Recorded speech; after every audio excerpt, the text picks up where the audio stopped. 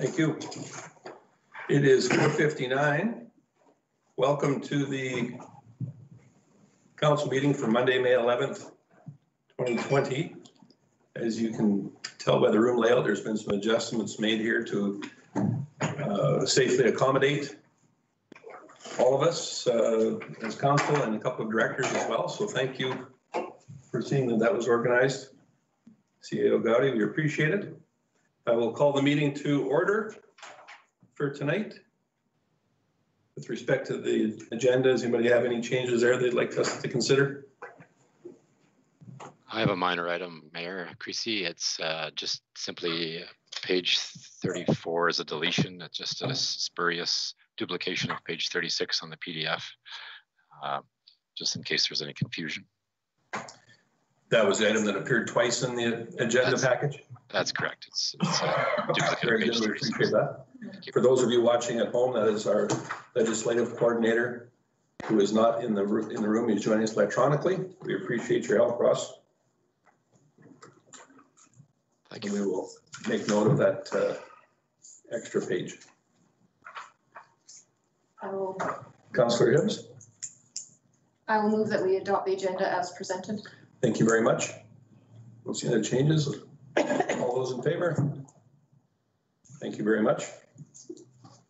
So we're joined tonight electronically by two members of the Lacombe Regional Tourism Board. We've got the chair, Mary Ketchell.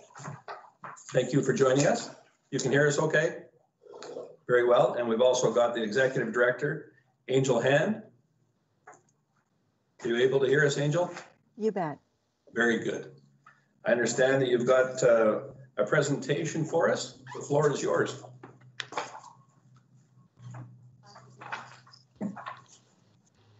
Hi, everybody. So do you have a hard copy of the presentation with you? No. Okay, so I'm going to flip over so that I can go through the presentation as you're looking at it. If you have any questions, just yell because I'm going to be looking at the presentation, not at you guys. So this is a little bit about how we want to look at Lacombe Regional Tourism going forward. So I'm going to take a few minutes to tell you where we are now and what we want to do for the future. So first, some goals for what we want for Lacombe County tourism. So we want to create a top-of-mind awareness of Lacombe for people who may not see us as a tourism destination. We also want to facilitate cooperative marketing opportunities between the different municipalities and the county, as well as business entities. We also want to improve the awareness of the impact and purpose of image marketing and to promote and support the further development of all areas of tourism, including agritourism, ecotourism, rural tourism, foods, arts, culture, basically everything. So currently our focus is twofold. We have frontline services at the Flatiron building.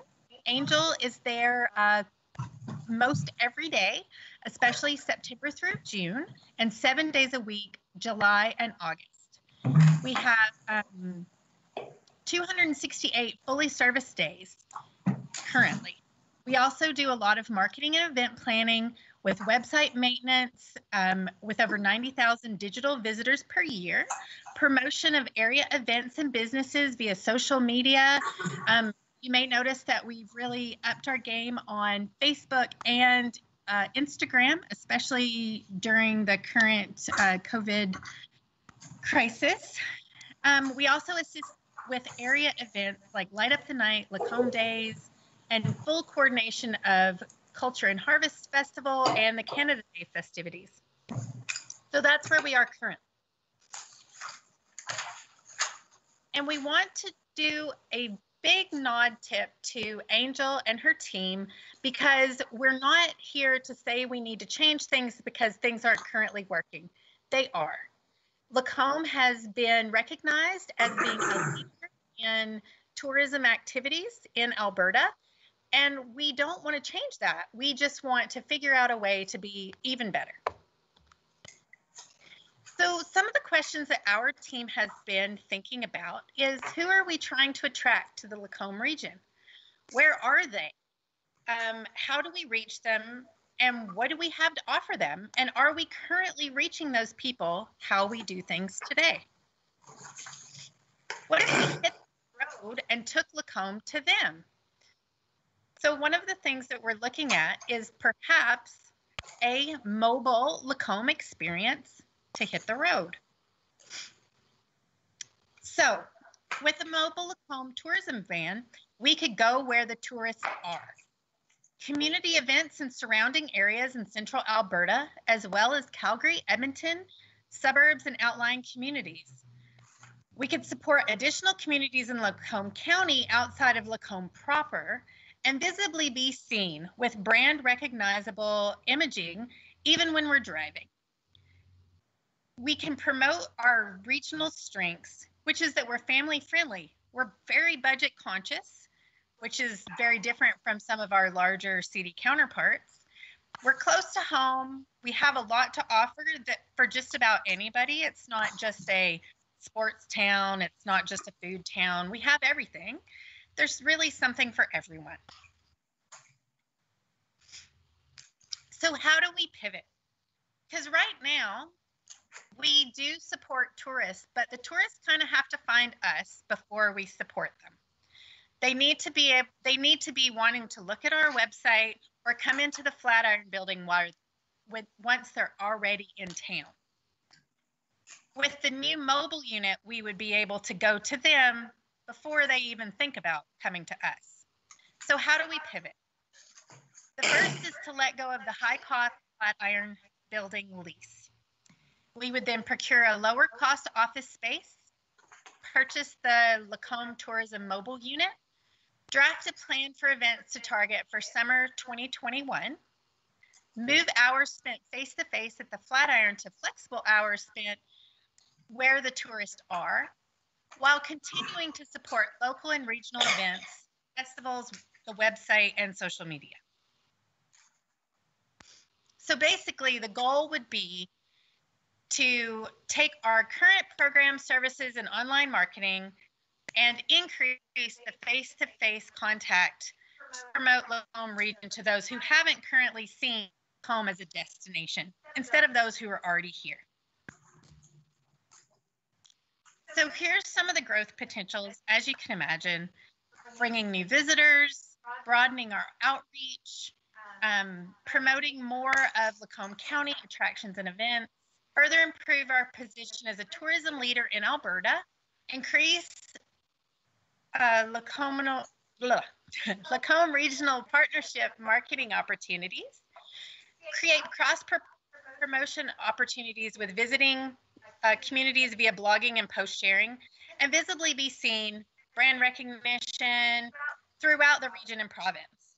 And as always, drive more business to our regional businesses. So you're probably asking, how much is this going to cost? Well, we've looked at it from a new purchase perspective, and we think that we could get into a new cargo van that's set up how we need it for a total of $50,649 off the top. We could do a used unit, which could save some money, but for ease, we've just put it as a new one for right now, just to run through the numbers. We also looked at the lifespan of 7 years so that we would put an annual reserve back to make sure that at the end of 7 years, we would be in a position to buy a new van as opposed to just being stuck with an old one. And annual operating costs would be about $5,910 per year. So over 7 years, we're looking at a cost of $127,649. So where would that money come from? Well, if we get rid of the Flatiron lease, currently we're paying about $30,000 a year. That includes utilities, but does not include phone and internet. So 7 years of that is $210,000.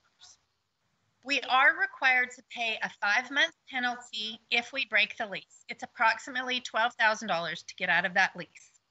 However, we would immediately change to a non-public facing space, which we could get for about $1,000 a month. That's a savings of $18,000 a year. So we've broken that down by year to show that over the 7-year time, we could do a net savings of $116,000 just by changing our lease. So this goes a long way to being able to afford the mobile unit that we're looking at. So there's some current market examples of used vehicle options. We just threw those in there so you could see that, you know, there are different ways that we could do this. Our timeline would be that we give our notice to vacate the Flatiron building on November 1st. We would move into a new lower cost office space November 30th. And then in January, we would hit the ground running to purchase and prepare the mobile unit so that we could get it all customized and ready to go in time for a summer 2021 rollout. So our budget ask for 2021 is kind of twofold. Historically, the Flatiron lease and utilities were handled separately from operational funding. So while we spent that money, it wasn't in the same bucket as traditional money for our group. So we want to know, if tourism moves, how would the city and county of Lacombe see handling these expenditures going forward? Because those decisions will determine our updated budget ask for 2021. Can we take money from the bucket for the lease and move it over to use it for a mobile van? That's the crux of the question.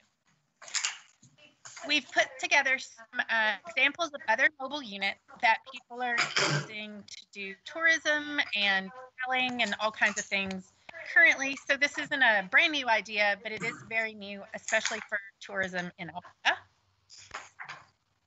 So the last slide is a pie chart for the 2020 budget. Believe me, it just shows what I said. And then our board of directors, Lacombe Regional Tourism, that's just who we are. And that is all. So if you have any questions, let me click back over so I can see you.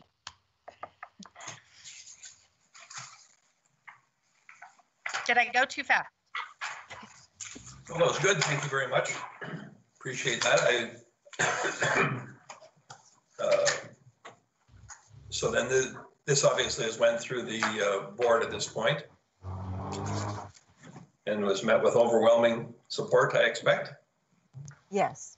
Okay, so I just wanted to be sure of that. I guess as far as the numbers go, so you're expecting to have a space secured for $1,000 a month, including utilities? Yes, actually, we've been in talks with the Lacombe Performing Arts Centre, and they have office space there, which they're willing to lease to us. And it's actually less than $1,000, but because it's just office space, we're going to have to rent a storage unit for things like our visitor guides and tents and all of the different equipment we wouldn't have room for. But we are confident we can keep it under $1,000 a month. Well, renting storage is what we'd like to promote for sure. Just kidding. Any questions? Councillor Hoekstra? So on page 11, you have the whole budget for the mobile van, the whole budget estimate. I missed what the $35,000 was. Unless, sure. Like it says 50,000 for the van, 35 plus 42. The difference is in the cost of the van, which is $45,000, and then the estimated resell of the unit after 7 years. We still figure we can maybe get about $10,000. So $35,000 is the amount that we broke down over 7 years to put in reserve to buy a new one. Okay. Gotcha. That makes sense. 'Cause And then we'll the still have 42,000 is the 6,000s for the, okay, got it. Yes, it makes sense now. Yep. We're hoping to keep it in really good shape so that it has a good resale value as well when we upgrade. Councillor Ross? Thank you, Mayor Christie. I don't see a budget allowance for example, when you attend major events, are they not going to charge you for that space? So, you know, like, yeah. You understand my question? Yep. Oh, definitely. And some are, depending on what we do. That's sort of kind of a bit of the cross promotion that we hope to do with some of the communities. You know, like if they kind of let us pull in and park and be a part of what's going on, then we are promoting them as well as promoting ourselves. And we can use it to an advantage for both when we're doing our social media campaigns.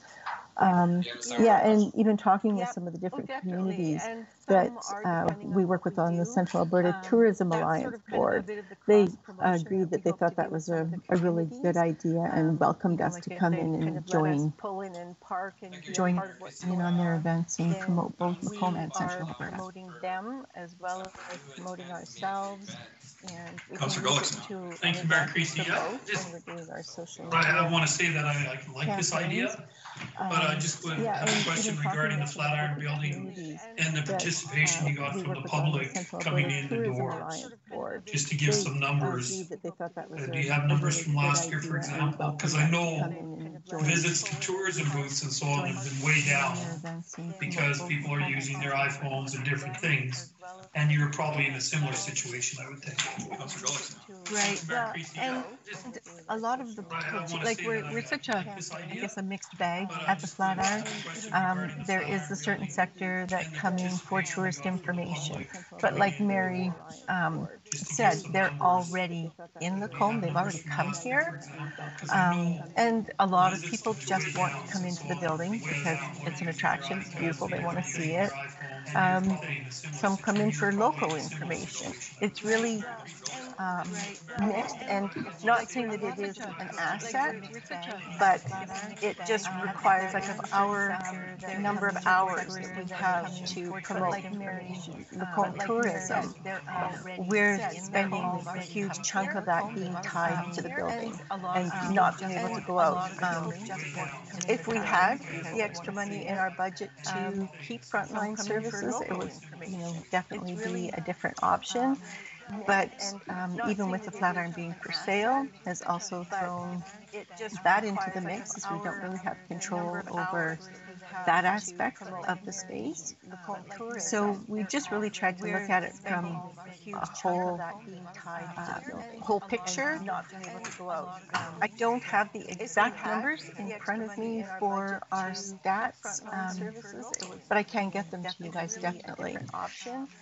But even with I don't think exact numbers are that important. It's just, I think the trend has been down to go into those type of buildings. People are using the internet and getting the information they need from their phones and so on. That was the point of the trend. Oh, yeah, and it's just interesting, like I said, because it's such a beautiful, iconic building, of course, people are drawn to come in. And I mean, it does present an awesome opportunity for us to share information on the community. But yeah, you're right. They've done their research before they've even come in the door most days. And yeah, it is a changing time for tourism.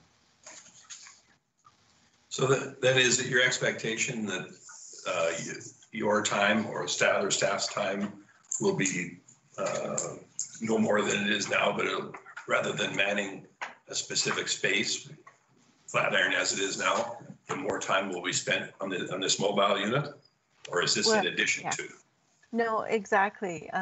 That's always been a challenge for me at tourism because I have a sign and hours on the door. We've had to put our time into being in the Flatiron building when we should be out at festivals, going out to attractions, doing blogging and videos and stuff like that to enhance the marketing of the region rather than being frontline services.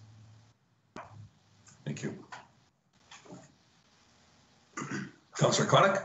Thank you, Mayor Christie. So just building a little bit on Councillor Gullickson's comments, my only fear with this whole plan is I think because you're downtown, tourists naturally, well, the highway's right there, of course, so tourists are going right by you. My only fear is to get off the beaten path a little bit, such as the Performing Arts Building, you might miss some of that. I get the fact that we're seeing fewer and fewer tourists, as Councillor Gullickson alluded to, actually physically going into the tourism booth or whatever, if you will. But was there any thought to try and find something else downtown or no?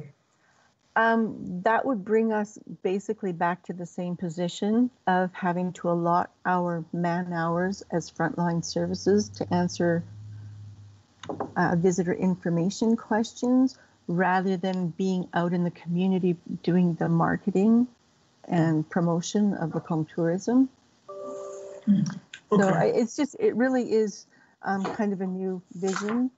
And, you know, we recognize that in the past with the connection to the Historical Society and the Flatiron hosting exhibits and almost being classified as a museum, put us in a different position.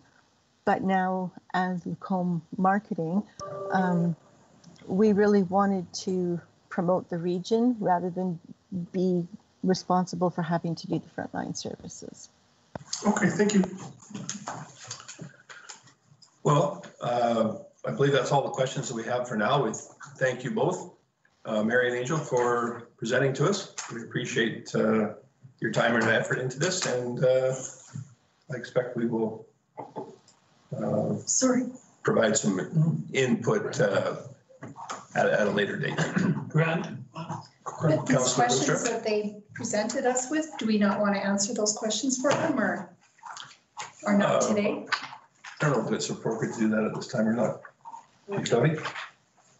So you certainly can if you're able, but you may not have had an opportunity to review those questions and talk about them. Maybe you'd like to talk about them now, and then we can bring something back for some direction at a future meeting. Councillor Hoekstra, go ahead. Thank you, Mayor Creasy. So I guess I was curious about your question about that the lease and the utilities were handled separately. Where are they listed in the 2020 budget? Like, are they a completely different number or? Actually, the lease has always been taken care of externally to our day-to-day operation budget. I'm not sure if that was just because of the past relationships with historical. I'm not sure. I honestly don't have the answers for why it was set up as it was. But our budget generally only reflects our operating budget and not the rent and lease of the building. May I have a follow-up question? So this van would come out of the money that went to the lease, but we're not seeing that, correct? Correct. Okay. Thank you. Okay. Very good. Well, thank you both. I'm sure that we will have some additional discussion, and if there's any questions, we will certainly see that they're forwarded to you and answer those questions that you put forward to us at an appropriate time. So thank you both. Thanks so much. Thank you. Yeah.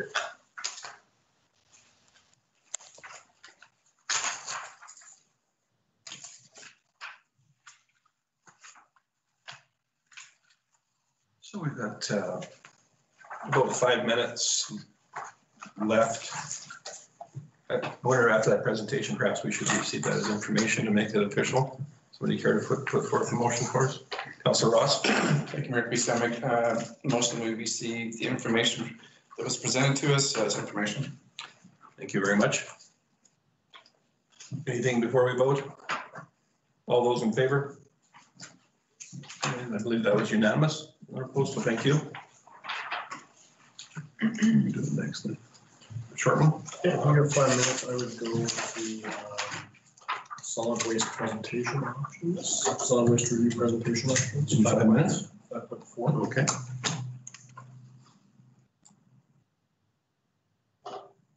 Very good. So prior to our public hearing process, we'll go to the solid waste review presentation options. And if I could ask Director Thompson, would you care to take us through that item?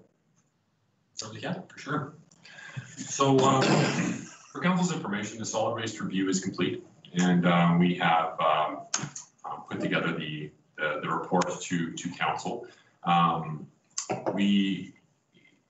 When looking at the council agendas in the last few meetings and looking forward for applying for council agendas, they have been quite busy and quite full, and we are anticipating the next few being quite full as well.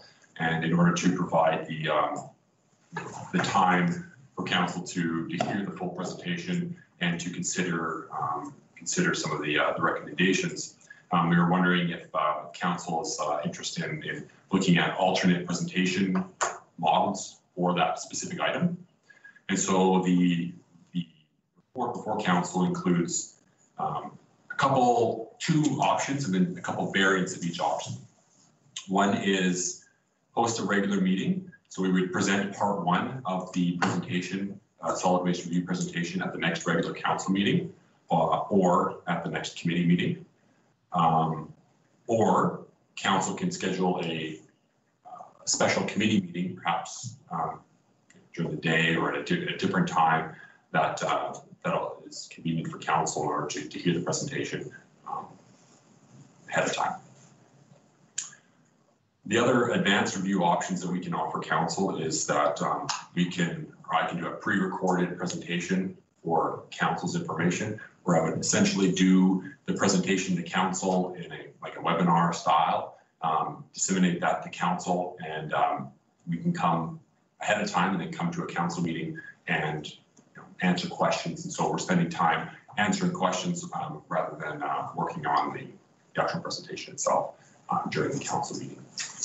Or alternative to that, again, is that we could just hand council the written information, the administration's report, along with the full report ahead of time, and then have come to a council meeting with just debating the recommendation. So we're looking for feedback from council. We are recommending the pre-recorded presentation option. I think that would allow us to do a similar level of presentation we were planning for council anyway, and it does give council the opportunity to review that information ahead of time and come to the next council meeting with questions for the administration. Thank you, Director Thompson. I guess just for clarity, I was curious why the pre-recorded presentation was considered a model by itself. I guess I was just under the expectation that that would be in addition to, both for us and especially for the public, to do regardless of when we choose to do the actual meetings. So that's. So the intent of the pre-recorded presentation would be I would close myself in the office, record my presentation, and then allow council to review that in advance of the council meeting rather than during the live council meeting. We have, because of let's say the complexity or the broad scope of the review, we were anticipating presenting this information over the course of 3 council meetings with asking council for a recommendation on the 4th. And so each one of those presentations may be close to 30 minutes to an hour each. And so, including questions and whatnot. And so the pre-recorded presentation will allow council time to review that ahead of time without spending all of that time in open council, which have been quite busy to begin with. And we anticipate we'll be busy over the next few council meetings as well. Very good, thank you. Councillor Hibbs?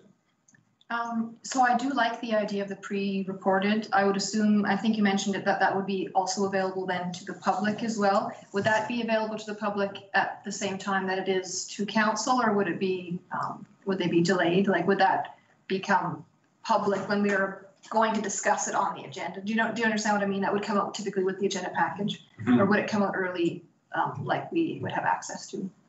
I think I'd have to defer to the CAO if any thoughts. So yeah, thank you to Director Thompson. That was actually a mistake that he was listed as the presenter, and I'm actually the presenter. So thank you for stepping in there. We had foreseen actually releasing them at the same time, and that way we could actually be getting questions in advance of the council meeting.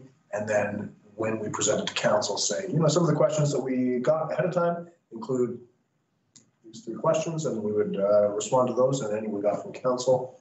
And that would just kind of give an open opportunity for both council and the public to get their questions answered. Some follow-up, Councilor Gibbs? Yes, please. So, I mean, I really do like that idea. I think this is one of those things that we're going to get a lot of public input in, so that the you know, best lead time we can give to the public to be, you know, right off the start involved in that, I think is a really good idea. I do like the idea also as an alternative or together of a separate meeting that would just be for discussion, like on that item. And the reason I say that is because, you know, we are live streaming things, these are public, but I think that it would be beneficial for the public to actually just be able to go to, you know, one video, for example, and just, it's all about the solid waste audit and none of the other typical stuff that we deal with at a meeting. So I just would put that out there as a suggestion, but I do really, really like the idea of a pre-recorded. If nothing else, I can listen to it a number of times and just really get a good bite on it, so. Councilor Gullickson. Thank you, Mayor Creasy. Will we also be getting the written report? Yes. Yes, we'll have a copy of that too. At the same time as the pre-recorded. Yes, we would send you out everything. And I just to temper your expectations, this will not be a production level presentation. It will be as if Jordan is here, or Director Thompson is here, sorry, through the screen. So it is going to be fairly bare bones, but the same level you've come to expect from us, I guess. Nothing more or less. So I don't see anybody else jumping up to the floor here. From my perspective, any or all of these methodologies would be wonderful other than the 3 different meetings. This is a massive subject and one that's important to our community, and to spread it over 3 council meetings will be extremely disruptive and confusing for people. And we need to have one large meeting. Certainly you doing the presentation beforehand is a wonderful idea to add to that. But yeah, over 3 different council meetings is definitely a non-starter for me. Anyone else? Councilor Hoekstra? May I make the motion? Floor is yours. Okay, thank you, Mayor Creasy. That I would like to move that council directs administration to prepare a pre-recorded presentation and allow for questions and comments from both council and public to be received prior to council's official discussion and debate at a June council meeting. So, and just with respect to that motion, then this is at a council meeting or another meeting, a specific meeting. Could we just rephrase that motion to say council/committee meeting, right? Maybe? Would that work? That's up to the mover. I guess I'd still like it at a council meeting. So it'll take the whole meeting. Yeah, so a standalone special council meeting just for this, outside of the dates we have?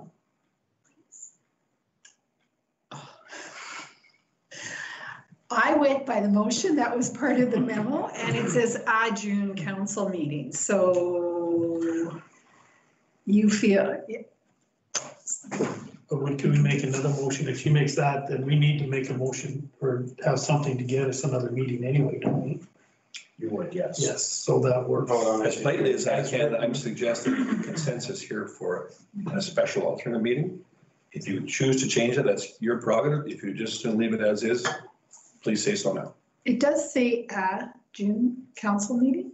So isn't that open for another council meeting being, it does not say any specific, a scheduled June council meeting. Am I correct in the wording here? I don't know why we would want to leave it ambiguous, but I think you're correct there, yes. Chief Gowdy? So as written, my actual thought was that it could be at either the June committee meeting or to the regular council meetings.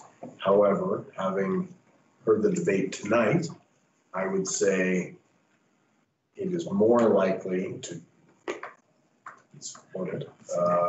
It seems like if there is both a pre-recorded presentations and then a dedicated council meeting, and to do that, we would need to bring back a request for decision, which we absolutely can do, to the next council meeting to add another meeting. Next time, okay. We can do that this evening though too. Somebody makes a motion accordingly. Yes, to add another meeting. Yes, that's true. So I'm going to suggest that the way that the motion is read now is kind of open-ended, and if someone chooses to make an additional one to cause an additional meeting, then we would look at that afterwards. Fair enough? Sounds good. Anything additional on the motion? Councillor, I'll ask our legislative coordinator to read back the motion for us, please. Certainly, Mayor Creasy. The council direct administration to prepare a pre-recorded presentation and allow for questions and comments from both council and the public to be received prior to council's official discussion and debate at a June council meeting. By Councillor Hoekstra. Thank you very much. Any questions or comments before we vote? Yes. Councillor Ross? Thank you, Mayor Creasy. My apologies, but on my understanding, the June 1st council meeting was already booked, so that was not an option. CEO Gowdy? So there are items already planned for the June 1st meeting. I am just trying to access so I can look at the agenda. We have June 1st as a committee meeting and June 8th as a regular and June 22nd as a regular. So my apologies for clarity then. The way it's read as add June meeting is, the motion is not specific to adding hypothetically the 15th. Correct. That's right. Okay. Just want to, my apologies for trying to clear it up. Anything else? I will call the question then. All those in favor? Any opposed? One opposed, thank you. So noted. Councillor Ross? Councillor Hibbs? I would like to make the follow-up motion, if I might, that council schedule a regular council meeting, I guess, if it needs to be a decision-making meeting for the 15th of June, Monday. That is sorry. First off, I would ask administration if that date is possible for starters, if there's any other conflicts, or is it for any reason that cannot be held then, we would not be doing ourselves any favor to vote on that now if there was some conflict or reason why we can't have it on that date. So that would be June the 15th, which is a Monday. I'm not seeing any reason why that wouldn't work to have June 15th. And I apologize, I'm on a borrowed laptop here, so I don't have access to my normal things, but I don't see any reason why June 15th would work for a special meeting for this item. With a 5 p.m. start. The usual. Yes. Anything additional from anyone? We all prepared to vote on that motion? Should I say, sorry, excuse me, but should I say for the purposes of the audit, or does it matter? No, I think that's just understood. I will call the question then, as far as the 5 p.m. meeting on June 15th for the waste review. Solid waste review. Solid waste review, perfect. All those in favor? And that appears to be unanimous. Thank you very much.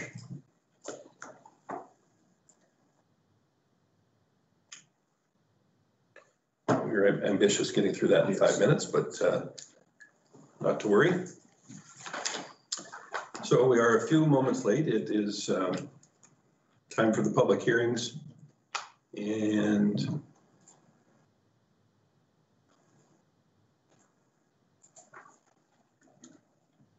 Coordinator Pettibone, the first one then is the MDP and LUB public hearing, I assume?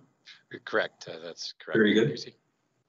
So as mayor, then I declare the statutory public hearing for bylaws 405.1 and 400.30 open, and that this hearing is held pursuant to sections 7, 8, 230, 606, and 692 of the Municipal Government Act 2000 as amended, and request the legislative coordinator to confirm the purpose of this public hearing, that the statutory public hearing notice was advertised in the local newspaper, and that any written submissions received and not included in the public hearing agenda package are read into the record.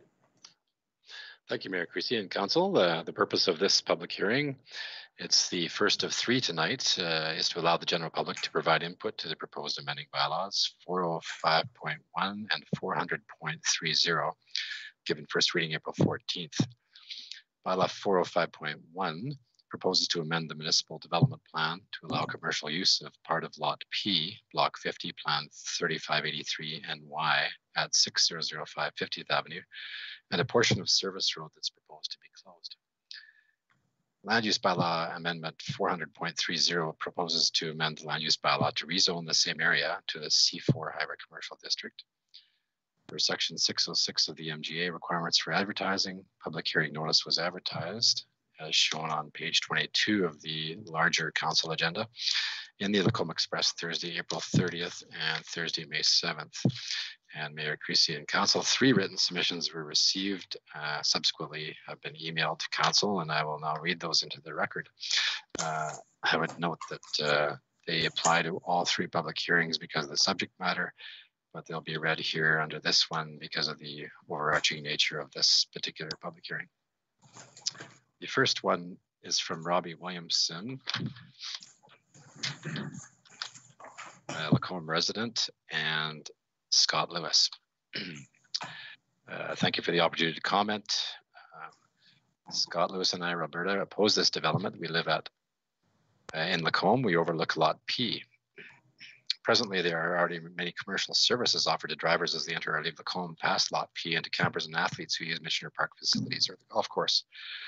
We wonder why it is necessary to add 2 more highway commercial parcels directly next to a park which is frequented by families and groups. This park, insulated from the highway activity and noise by the strip of land that is planned to be developed, is a lovely getaway within our city. If this amendment is passed, the remaining park will be negatively affected by the noise and activity of the 2 commercial lots. From the map provided, it appears to us that the new commercial lots will be very close to the established playground equipment. Because of the water issues in this park each spring and whenever there is heavy rainfall. A few years ago, the playground equipment was moved to its current location from a spot further south in the park. I assume the city chose this spot for relocation because it was the best spot possible within the small park. Placement of 2 commercial lots this close to children's play equipment is not a good idea. We also wonder who is behind this development. We assume someone has approached the town with an offer to buy these lots. The description 2 highway commercial parcels covers a very wide range of possibilities. Some of these possible developments would not be appropriate so close to a park and residential area. Some of them may be. Without this crucial piece of the puzzle, it's difficult for us to understand why the town would consider removing a green space, which adds to the attractiveness of this busy entrance to our city. We are cynical about this process of inviting public input. It certainly did not stop the relocation of a very popular dog park to a less than desirable spot. We assume that this amendment will pass, but we want city councillors to know that they would be making a decision which will detract from a useful and welcoming park within Lacombe and from this entrance to our city. Quiet parks used by families along with urban aesthetics should be included in the decision-making process of city councils, and whenever possible count as highly as the financial reward. These are components of a simpler, healthier lifestyle that we have all been reminded of during the past few months. Respectfully, Roberta Williamson and Scott Lewis. The second submission is from a Mr. Jin Kim, sent from his wife's computer. Also has a name here, that's sealed in now. But Mr. Kim says, thank you for the information. I would like to leave a comment regarding the proposed MDP for rezoning Lot P, Block 50, Plan 3583 NY. Lacombe Country Club Inn, 6205 50th Avenue, and our customers use the service road which was proposed to be closed with the rezoning of the lot. This will cause such inconvenience to our customers who are coming from the east side. Many customers use the service road to come to our business and also to the park. Closing this road will highly affect our business and cause inconvenience to our customers. It would be best if the service road could continue to stay open for easy access to westbound traffic. Although there is access through 63rd Street, normally people do not like to wait at the traffic signal when taking the left turn from 50th Avenue. People rather use the service road to come to our business, which is easier to access westbound traffic without the wait at the traffic signal. Please consider keeping the service road open. And there's some planner comments back to him in terms of attaching materials. And his initial inquiry follows, which was, I received a letter from Parkland Planning Services regarding the proposed MDP rezoning Lot P. The file number was given. I am a business owner of the nearby location that would be directly impacted. As I was reading the letter, I would like to have better illustrations such as where would be the car entrance, exit, parking, etc. Since the proposed plan includes the closure of the service road. And that was responded to with some attachments from Mr. Craig Teal, additional materials describing the various traffic routes that will be available. So the third and last response we received was just before the meeting started tonight. And this is from Mr. Tyler Erb, who those prior to were opposed to the amendments. This one is deemed to be affected. This message is regarding file number Bylaw 481. My name is Tyler Erb, and I'm a representative for the ownership at Petro-Canada in Lacombe. We realized that some changes are occurring down the road from us, and we had concerns about how the modifications will affect our business.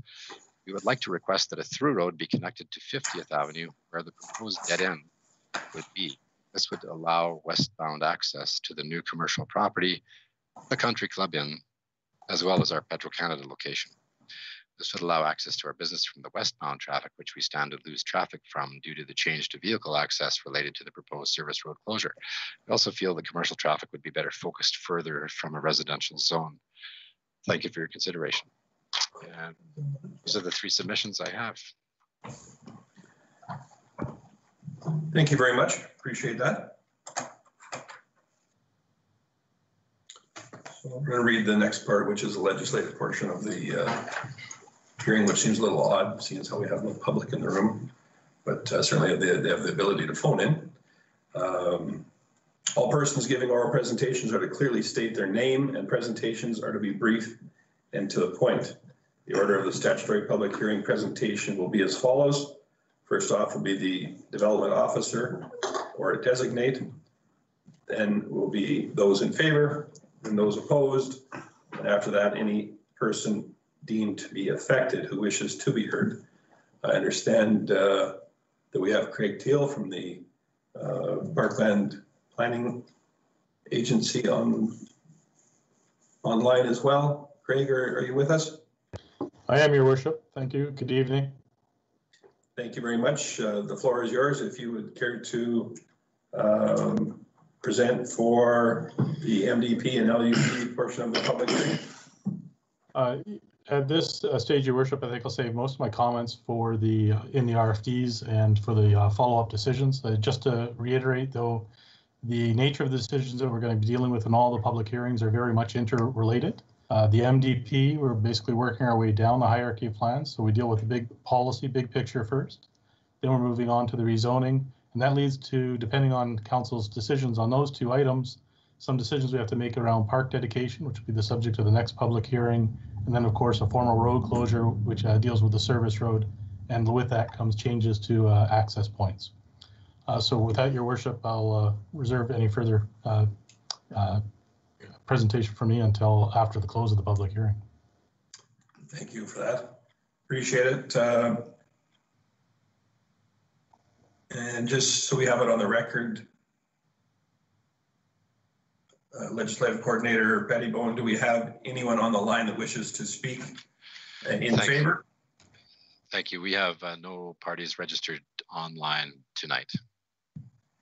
Okay, thank you. That'll make this next part easy then. So we have none who choose to speak in favor, none to speak opposed, and none who are deemed to be affected who wishes to be heard. Is that correct? Other than the red submissions for 2 opposed and 1 deemed to be affected, no, that is correct. Thank you very much.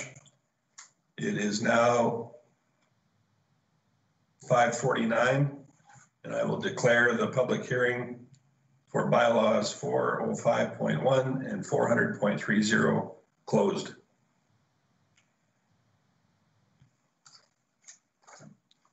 And we will move into the reserve designation. Public hearing next. And we get to do the same song and dance a few times here. So as mayor, I declare the statutory public hearing for the removal of reserve designation open at 6:50. I'm sorry, 5:50. Thank you.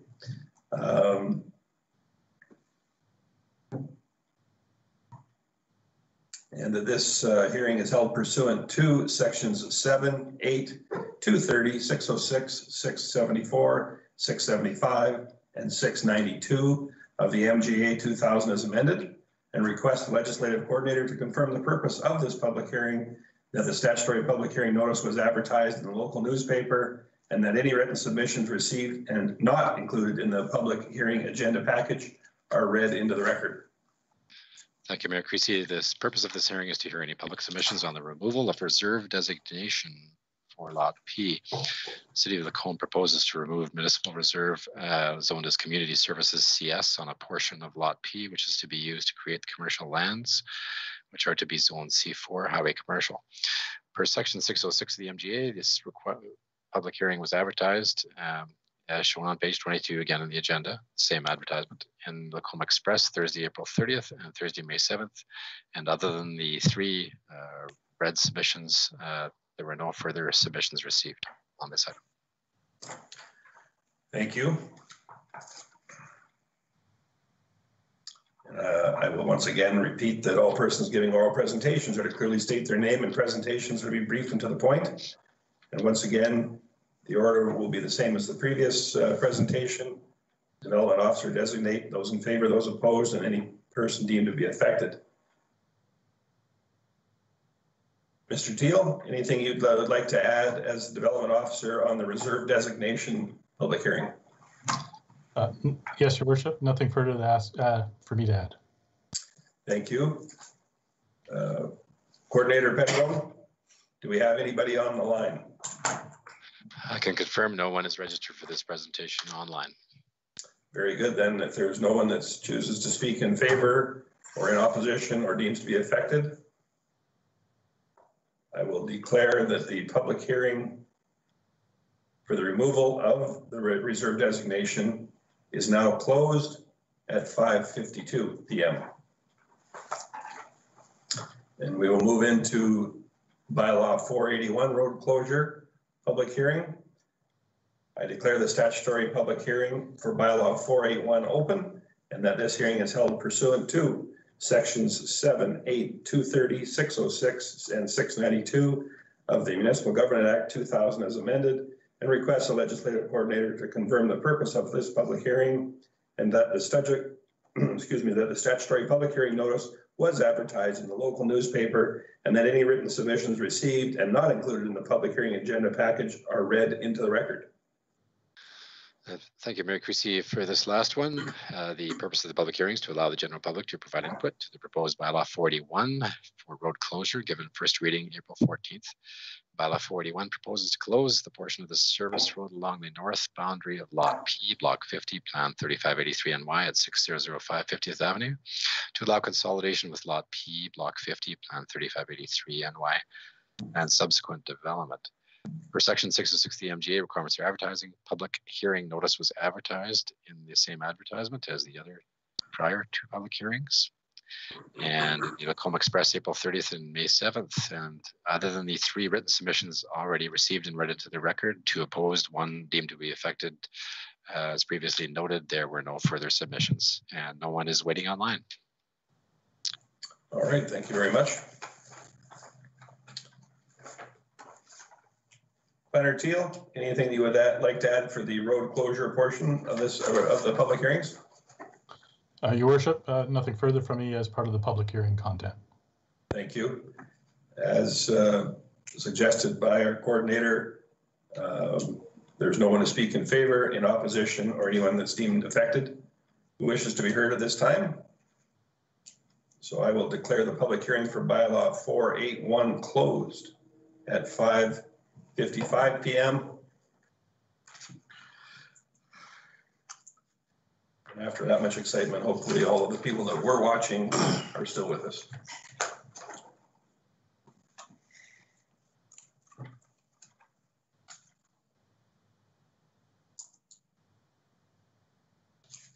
So that concludes our public hearing portion. We can move into request for decision then. And as ordered, item number 5.1, bylaw 405.1 and 400.30, the MDP and the LUB land use bylaw amendments. Planner Teal, would you care to take that item over, please? Thank you, Your Worship. So the first bylaw, 405.1, basically changes the land use concept and identifies this area for a future commercial area. That is to make sure that a future subdivision, if council so approves, for commercial can be approved in that particular area. And that bylaw, fortunately, we're able to share the public hearing with the land use bylaw. The land use bylaw 400.30 is basically following up, taking from the broad concept of commercial from the MDP to say, more specifically, we're going to make this area C4 highway commercial, which gives us our parcel widths, parcel size, direction, and also the range of uses that can be considered in that area. So typical highway commercial uses that are allowed in the C4 district include hotels, convenience stores, restaurants, retail, convenience, vehicle convenience services such as gas stations, those sort of uses. The recommendation for both the MDP and for the land use bylaw is for council to approve both changes. That's achieved by giving first reading, second and third reading to the respective bylaws. Assuming council has decided they wish to move ahead with that type of land use at this site, the motion number 5 that's contained in your RFD and switching over to the reserve designation becomes more of a follow-up action depending on what happened with the previous 2 bylaws. If they were in the affirmative, then council hopefully, presumably would be prepared to remove the park or reserve designation from that portion of Lot P that's needed to form the commercial area. If not, then that motion number 5 that's in the RFD is not required. With that, Your Worship, I'd be happy to field any questions about these 2 bylaws and the reserve designation. Thank you very much. This might just be a graphical error, but on the copy that I'm looking at here, it shows the outline of the lands under question here to be including a small portion of the general residential lands that are currently occupied. That's on the pink outline here. Is that intentional or was that just an oversight?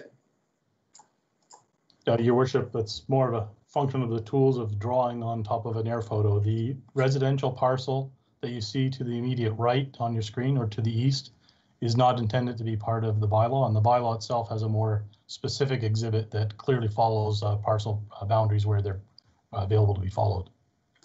Very good. I hope that was the answer, but given it is shown that way, I just wanted to be sure and make sure it was on the record. Otherwise, we would have I suspect, an extremely angry homeowner. Councillor Ross. Thank you, Mayor Creasy. I'll move that council give second reading to bylaw 405.1. Thank you. Councillor Hoekstra. I guess I'm just following up with the input that the people are saying, particularly regarding the country inn. They want that service road for westbound traffic. I don't quite understand. Isn't that, like, I guess you can't speak to their comments. I was trying to, I'm just looking at the aerial photo and I just didn't understand. I would suggest that it sounds like people that are not interested in waiting for a traffic light going to go down the service road and access the 50th that way, but so Director Thompson is familiar with their comments and can speak to them, but that is the comment, is that westbound traffic, rather than going to 63rd Street at the lights and using the lights and then coming back east, it would be more convenient for them to stop at the entrance to the former Chamber of Commerce site and turn left across the 2 lanes there. Similarly, there may be a concern about vehicles leaving, but from that same access, currently they could legally make a move across both lanes of eastbound traffic to go westbound. And this, if it was converted to a right in, right out, such a movement could only be made at 63rd Street. Thank you. So, Director Thompson, by eliminating that access there and prevent people from turning left, which would be westbound, is then going across two lanes of traffic. Is that precisely not what we want to do to try and increase safety at that intersection, or am I mistaken? What part of our proposal and some of the follow-up that planner Director Teal had with the commenter was that we would be installing or constructing a right-in, right-out access at the current chamber intersection, and that would prevent left turns into that access way and left turns out of that access way. It would only let right-in, right-out movements through there. And so access to these commercial sites from westbound traffic would have to go through the signalized intersection and come back through the service road. And so that's much safer. Right. Thank you. Councillor Goulet? But to be perfectly clear, the access to zigzags or the country club inn have not been cut off. Correct. As per the letter that was sent, but that, to be clear, that's not the case. The restricted movement would be that right now it is an all turns access at that location, and it would become right in, right out. They would still have full access from both ways, both directions of travel on the road. Councillor Hibbs? Yeah, so just another question with the feedback that we got. Of course, they don't have this memo when they are, responding. They just get what they see in the paper, for example, or if it's online as well. So, I mean, I assume that they likely get a hold of somebody here, ask questions, ideally, and then was any of their fears, sort of downgraded once they got a chance to talk to somebody at City Hall, or was it still a concern? Director Thompson? I think some of it is the last two of the three comments came in very late. One literally 5 minutes before council started tonight. And so we haven't had a chance to have a conversation with those applicants, but or from those commenters. But I think one thing that we'll need to convey to them is that we will be working with the developer of those lands to develop a cross-access agreement across those lands. So the intent is that anyone on that service road going east can leave out that right in, right out. And anyone who enters the lands through that right in, right out can pass through those two commercial lots and go west. And so by allowing that movement kind of through those, it would help alleviate some of the concerns. But certainly, we've only had a chance to really talk to one of those commenters. The other ones are Can I just have a follow-up? Certainly. So I bring that up because I think that's important, because I mean, these are valid concerns, but they've also not really had a chance to have a proper discussion and have maybe some of those questions answered in some cases. Because I do understand what they're saying, because I mean, the one says it right here: without this crucial piece of the puzzle, it's difficult for us to understand why the town would consider, et cetera, et cetera. So, and then I guess my other little comment is not really so much a question, but I do notice in the memo, you have gone ahead and done the little, symbols of the two-sided arrow and the red one and the triangle and the sideways square or diamond or whatever. While I appreciate that effort, I wonder if it's maybe too much to ask. I don't know, you tell me.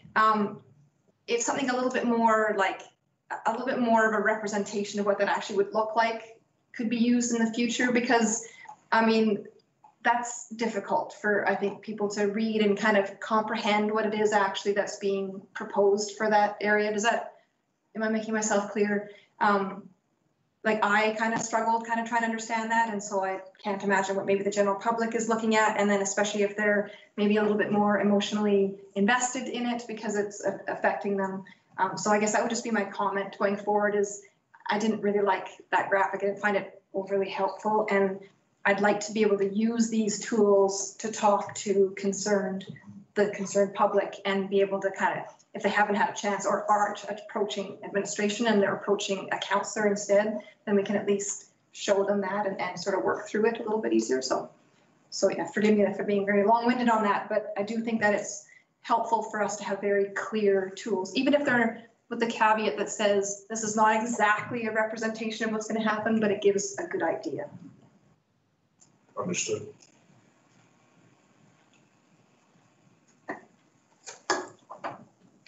So on that same diagram there from the green diamond, which is a possibility for turnaround bulb, with the road to the east of that, between there and the yellow arrow, that would be removed then? Or is this just a bulb and the road continues both ways anyway? Or would that be the termination of the road? Director Thompson. It would be the termination of the public portion of the road. We left it as may construct a bulb out because just to leave it open that it may happen. But depending on the design of the developer of these lots, our intention is to incorporate that road into what may be a part of their parking lot or a part of their access through those parcels. And a bulb might make sense depending on what we see from potential purchasers. But our intent is to ensure the movement of vehicles through both of those lots is preserved. Thank you. Councillor Hoekstra. Thanks, Mayor Creasy. Just one last question. So one concern, written concern, had to do with green space or trees and whatnot. Do you think they're referring to the trees behind the inn? And if so, are those trees all going to be removed? Like, do we know any of that at this point? Or are they referring, like, I don't know what their address is. We're not privy to their address, so I can't really tell what they're commenting on. So I was just curious, do we have a comment about the trees in this area? Director Thompson. So to Councillor Hoekstra, one of the lots closer does include a patch of the trees. So the intent is to develop these lots into commercial properties, and so I can't see much of the new lot being preserved, but certainly the developer may find interest in those and want to work around them. But certainly that is something that would likely go. We'd have to look at that in terms of the context of the land use bylaw as well, because there are tree replacement provisions in the land use bylaw. And so, again, depending on what kind of development application we get, maybe a one-to-one replacement requirement for that developer somewhere else. So we have to work through that with them. But certainly a land use bylaw does speak to the removal of certain trees. Chief Cuddy?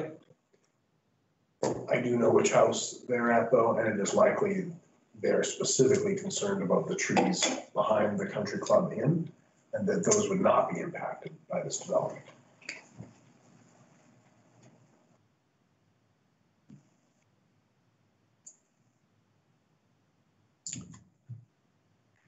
No additional comments, concerns?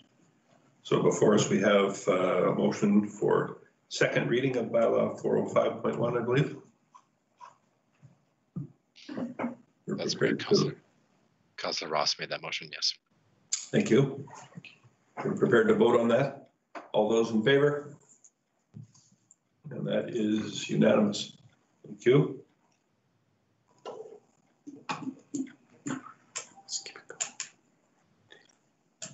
Councillor Clark. I also move that council give third reading to bylaw 405.1.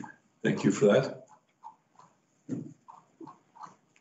So, do we have any additional comments or concerns? Are we satisfied that we've addressed some of the concerns of those individuals that chose to write in? Very good. question then. All those in favor? Seeing none opposed, that's unanimous. Thank you.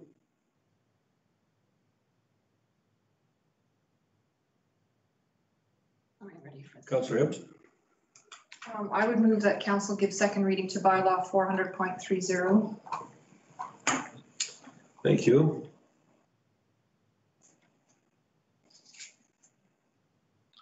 So we keep all these numbers and names straight, then this portion refers to 400.30 refers to the rezoning of the lands to highway front commercial. Thank you. Any discussion? I'll call the question then. All those in favor? That's unanimous. Thank you. Councillor Gullickson. Thank you, Mayor Creasy. I will move that council give third reading to bylaw 400.30. Thank you. Any additional input? All those in favor? None opposed. That's unanimous as well.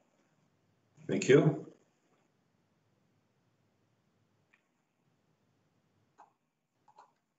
Councillor Jacobson. I move that council authorize administration to notify the registrar of land titles of the decision to remove the municipal reserve designation from all that portion of Lot P Reserve Block 50 Plan 3583 NY, which lies within Plan. I don't know. Director Thompson. So the actual plan number will be inserted into the motion. It's a sequencing thing. We will get that from land titles once we've registered it. But that's common when you send plans to land titles. They will give us a number that goes on our plan, and that becomes the final document. So that's why it's blank in the motion. So within plan, future naming or future. The plan is signed by land titles. Plan number. Future assignment. Okay. Plan number to be assigned by land titles. Very good. Thank you, Councillor Jacobson. Any concerns or with that item? All those in favor? Unanimous. Thank you.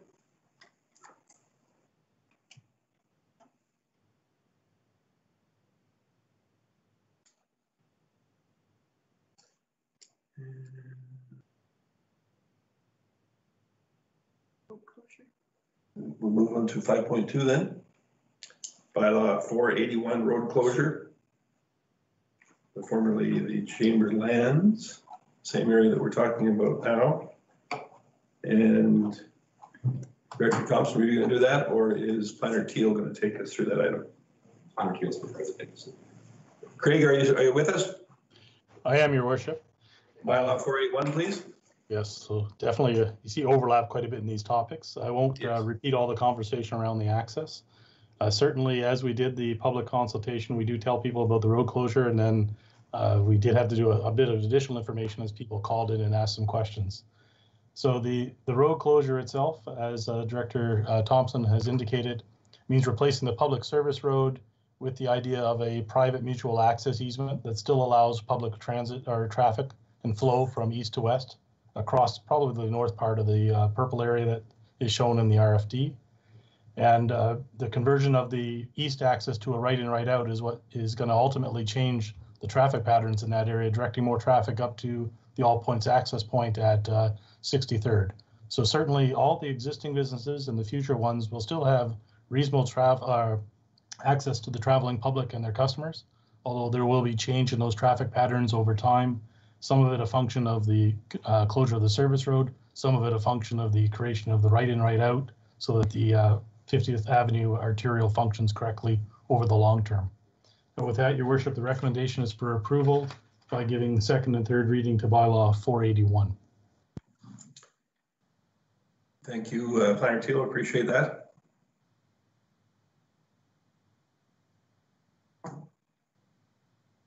Councillor Jacobson. I move council give second reading to bylaw 481. Thank you. Any discussion? Councillor, go ahead. Thank you, Mayor Creasy. Yeah, I support the bylaw motion and everything. I think where a lot of the confusion comes in, it talks about closing the service road, and we're closing it per se, but we're rejigging it too. Like it's still going to be a thoroughfare, and I think that's where a lot of I don't know how you fix that language.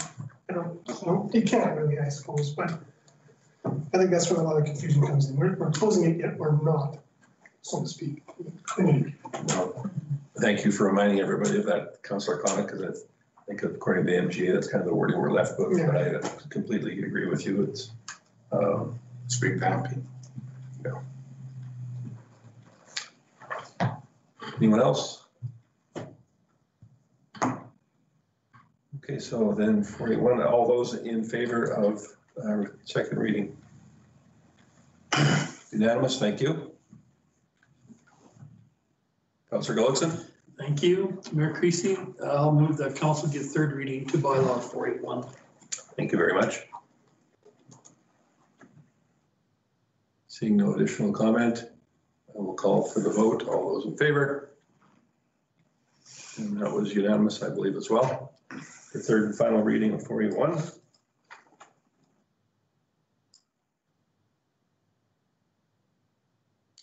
Director Piche, you can come up and join us. Next up, we have section 5.3 policy cleanup project. It seems only a short while ago we were going through some cleanup on some bylaws that dated back to the turn of the century. Now I expect we have a few policies to clean up as well. That's exactly it. Thank you, Mayor Creasy.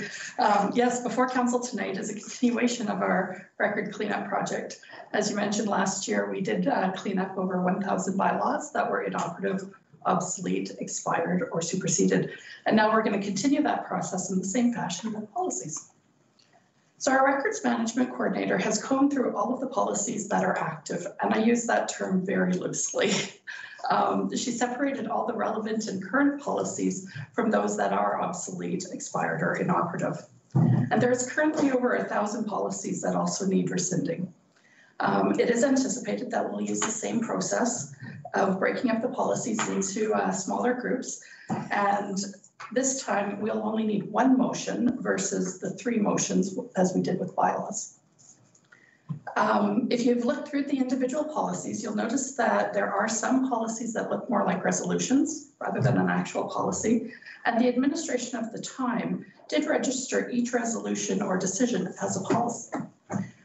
Therefore, the number of policies that there are grew exponentially. This also made it very difficult for direction, and as the policies were not fully formed. One other item that we found as they were going through this was the inclusion of bylaws in policies. So if you look through your list of policies that are to be rescinded, you'll see some bylaws actually in there. And what that actually is the fact that they went through the bylaws. They did the 3 readings of the bylaw, and because a resolution came out of that, that turned itself into a policy. So it's a bylaw policy combination. And what we're doing is rescinding the policy side of it. We would have, if these bylaws were already obsolete as before, we would have already rescinded the actual bylaw. So for tonight, administration is asking council to rescind all policies identified as inoperative, obsolete, expired, spent, superseded, or otherwise ineffective in the attached listing. And if there are any questions, I'm happy to take them at this point. Thank you, Director Piche. Unlike the rest of the council, I did not read each and every one of these policies. I did read a couple, and it just seemed odd to me. I was curious, was there just a different, or was the MGA different? And in the days when a lot of these were written, or was it a different interpretation? I mean, there's some very interesting wording and whatnot in a lot of these. Absolutely, and I think, I really do think it was just the time, the administration of the time. We have different staff now, and I don't believe that the MGA changed as much. We do have a modified MGA, but I don't think it's changed the process at all in terms of policy creation. Thank you. Councillor Connick. Thank you, Mayor Creasy. So just to be clear then, like for example, we have council remuneration policies 2011, 2012, 2015. Yeah. I'm just assuming there's been a new one since. Yes. This is all 3. Okay. Yeah. I just wanted to. As I've gone through these myself, and our records management coordinator, she went through it with a fine tooth comb, but I went through as well. And everyone that I questioned, I made sure that there was a policy in place. I'm like, that's fairly recent. So, yeah. And so if anyone has any concerns with just getting rid of all of these policies, there in fact still is a copy of them that is retained forever. If that is correct? That is absolutely correct. We keep these in perpetual. So they will be kept in a binder. They'll just be marked as inactive, but they will always be kept as part of our records. Very good, thank you. Councillor Hibbs? I'm prepared to make the motion, if that's okay. That council rescind all policies identified as inoperative, obsolete, expired, spent, superseded, or otherwise ineffective in the attached listing. Thank you. The expectation is no one will have a problem with getting rid of this leftover administrative clutter, I guess would be the appropriate word. Councillor Hoekstra? Thanks, Mayor Creasy. I did have a question though. What if we didn't do this? What would be the problem if they hung around? Because there's still, the print copy's still here or whatever. Like, are they guiding us somehow still or? The majority of these policies have been basically superseded by another policy. They would just be sitting as excess within a manual. At the end of the day, what we're wanting to achieve is having a final policy manual that we'll be able to carry on with. These would just end up sitting in that manual and they would be excess. Because apparently we used to have retreats. Oh, I can So, no, okay. I'll bring it back.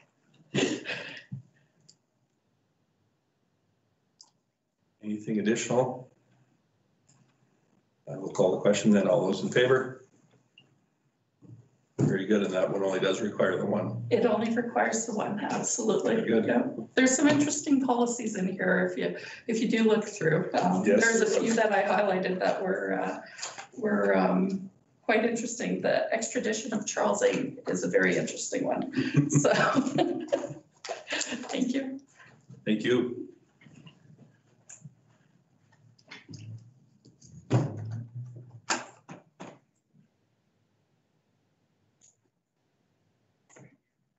So, well, there's Director Juke. I was going to say, I was going to wait for a moment for you to join us. Welcome, Director Juke. Thank you. We've got item 5.5, the terms of reference for the Social Resiliency Task Team. The floor is yours whenever you're ready. Thank you, Mayor Creasy.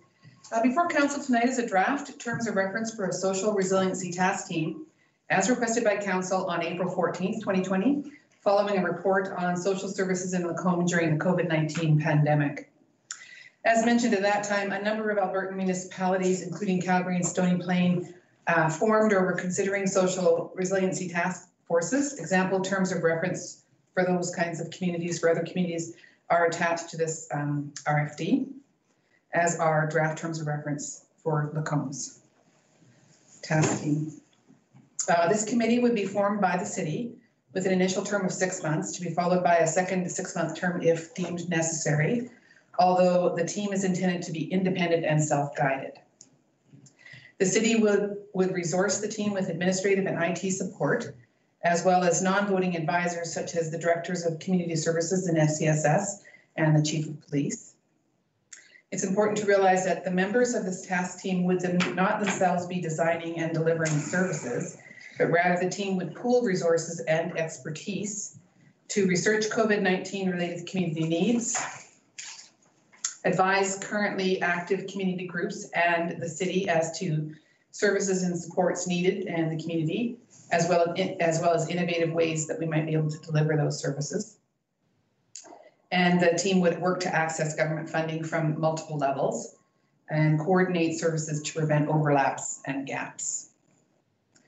While initially there's no financial impacts anticipated to the city, Council should expect that recommendations for services or funding may come forward with team reporting on a, for example, monthly basis.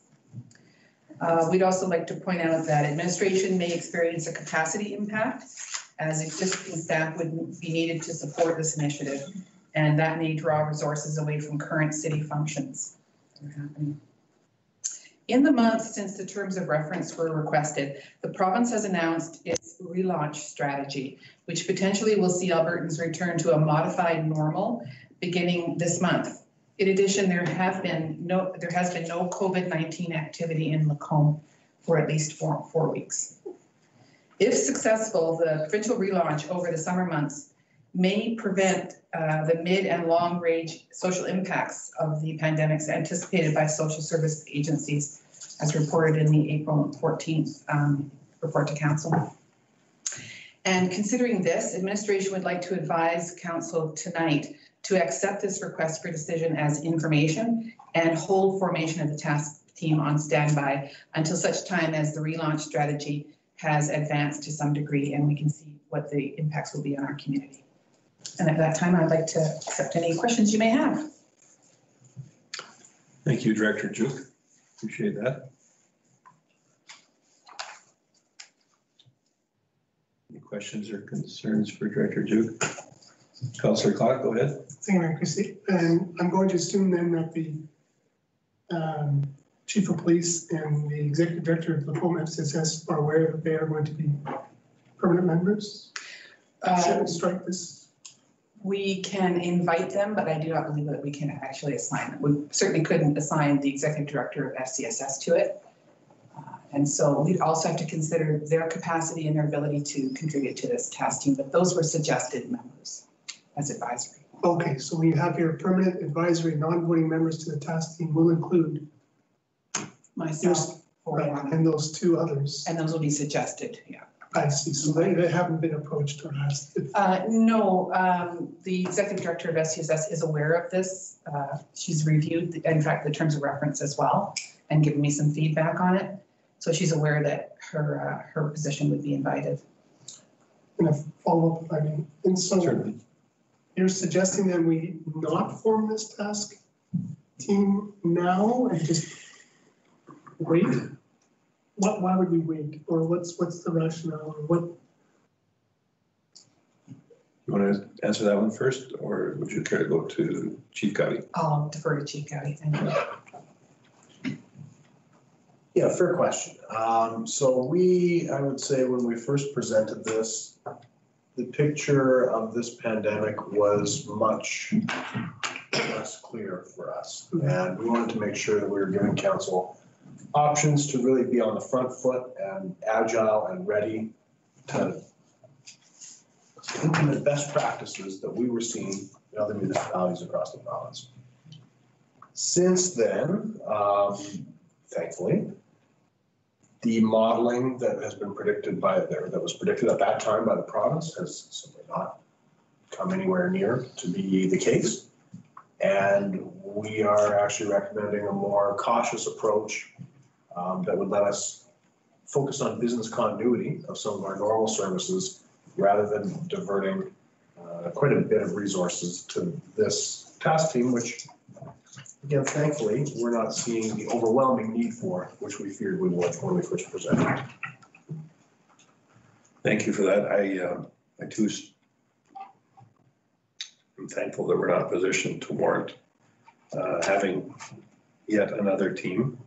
A little ironic that we tasked administration not that long ago with reducing the number of committees, boards, and commissions and task teams and all the rest of it, and we're considering yet another one.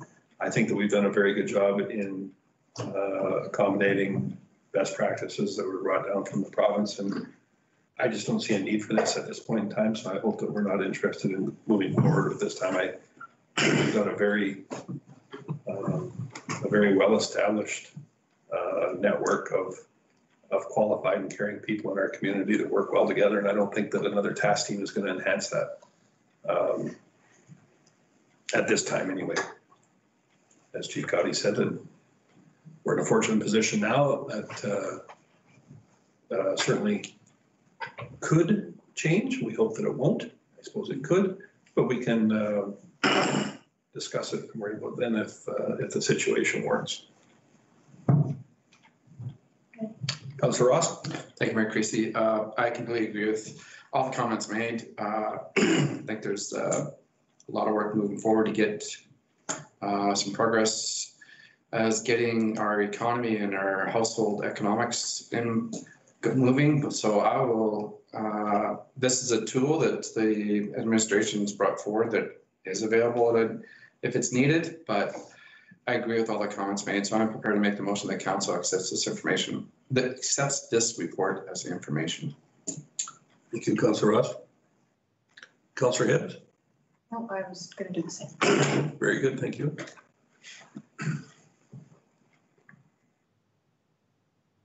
Anything additional? Councillor Hoekstra, you're good? Very good. We will call the question, or I will call the question. All those in favor of the motion? Very good. Thank you.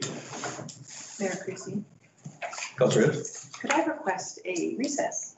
You certainly can. It is now A short recess. 6:30. We will reconvene at 6:40. That work? Yes. Very good.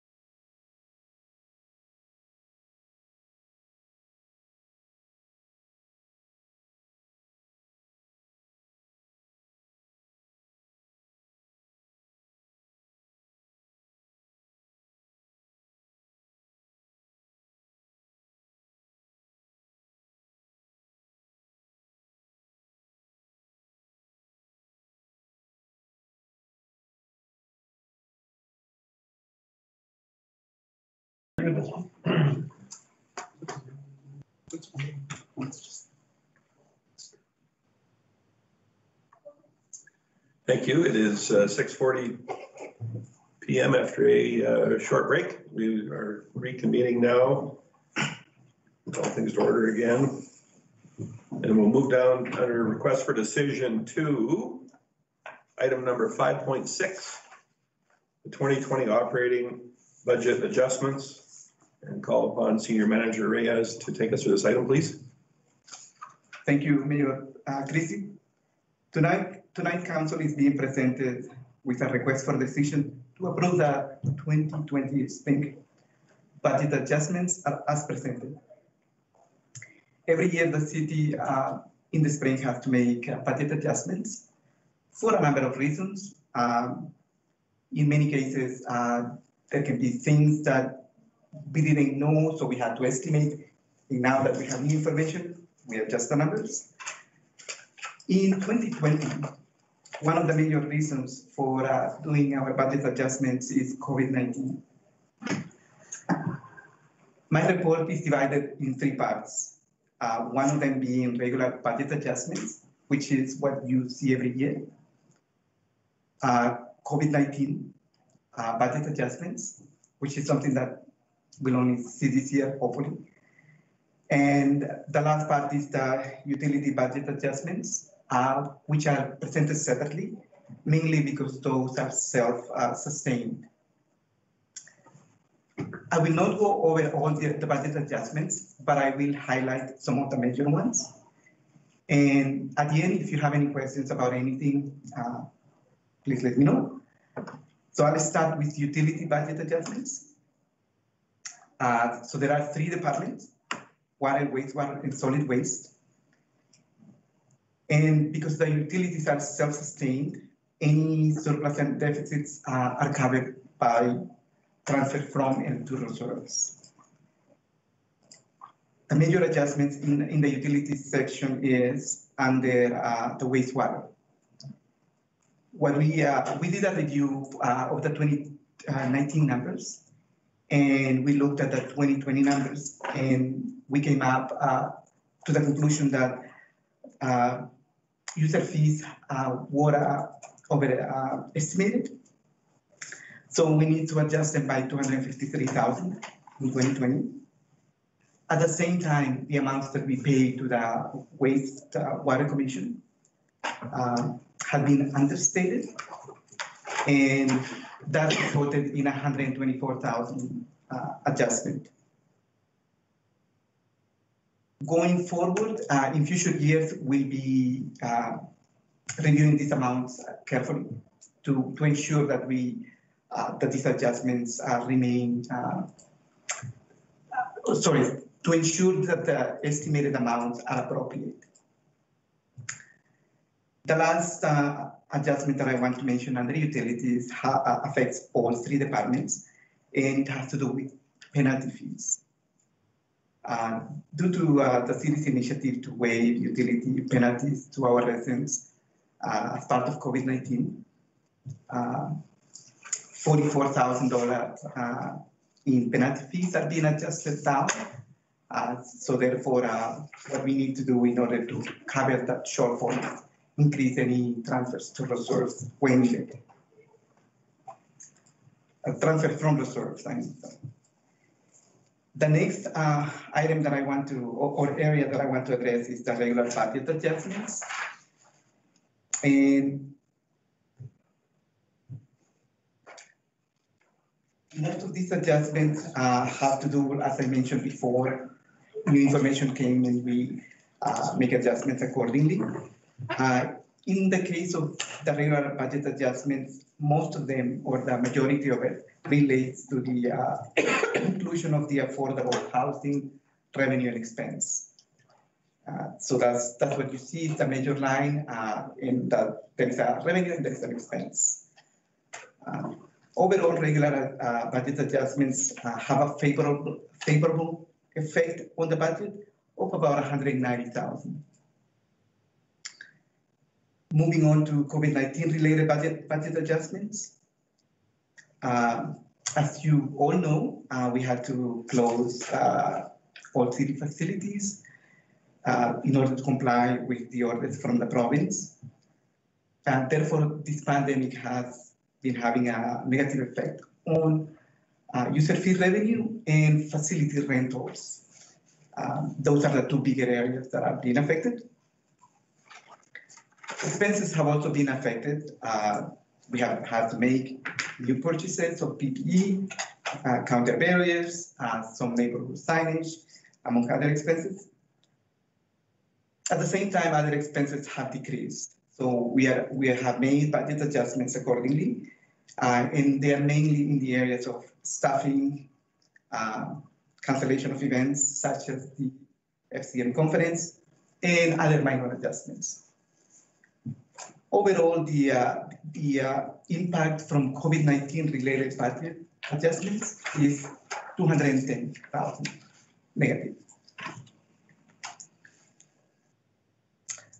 When we combine the regular budget adjustments and the COVID-related budget adjustments, the overall effect is a $20,000 shortfall, which administration is recommending that be covered by withdrawing funds from the operating reserve to cover that shortfall. And the recommended motion tonight is that council approves the spring budget adjustments as presented. And with that, I'm open for any questions. Thank you very much, Senior Manager Ezra. Councillor Konik. Thank you, Mayor Christie. I got a couple questions. So the inclusion of the housing grant is 381,000, but we handed out 460. So I'm assuming we have 80,000 of our own funds somewhere else, correct? Yes, we have a capital project where we have some funds in it, and that is not part of the operating budget. It's part of the capital budget, and those funds are sitting there. Okay, no, I just wanted to make sure that because I that's the Chief Cuddy, you have the same thing? So the 381 is the provincial portion, which was sitting as deferred revenue, waiting for approval. Once the project was approved, that 381 becomes recognized as revenue and is matched with approximately 79,600, I think, of our own money that goes in and then is allocated to the project. So it's an in, and then there's an immediate out.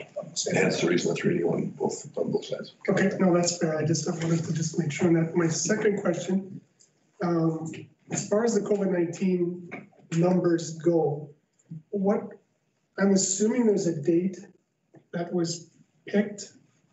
Like when you're talking about user fees for the Clark Center of negative $151,000, is that till September 1st, or how did you arrive at that number? Is that for the whole year?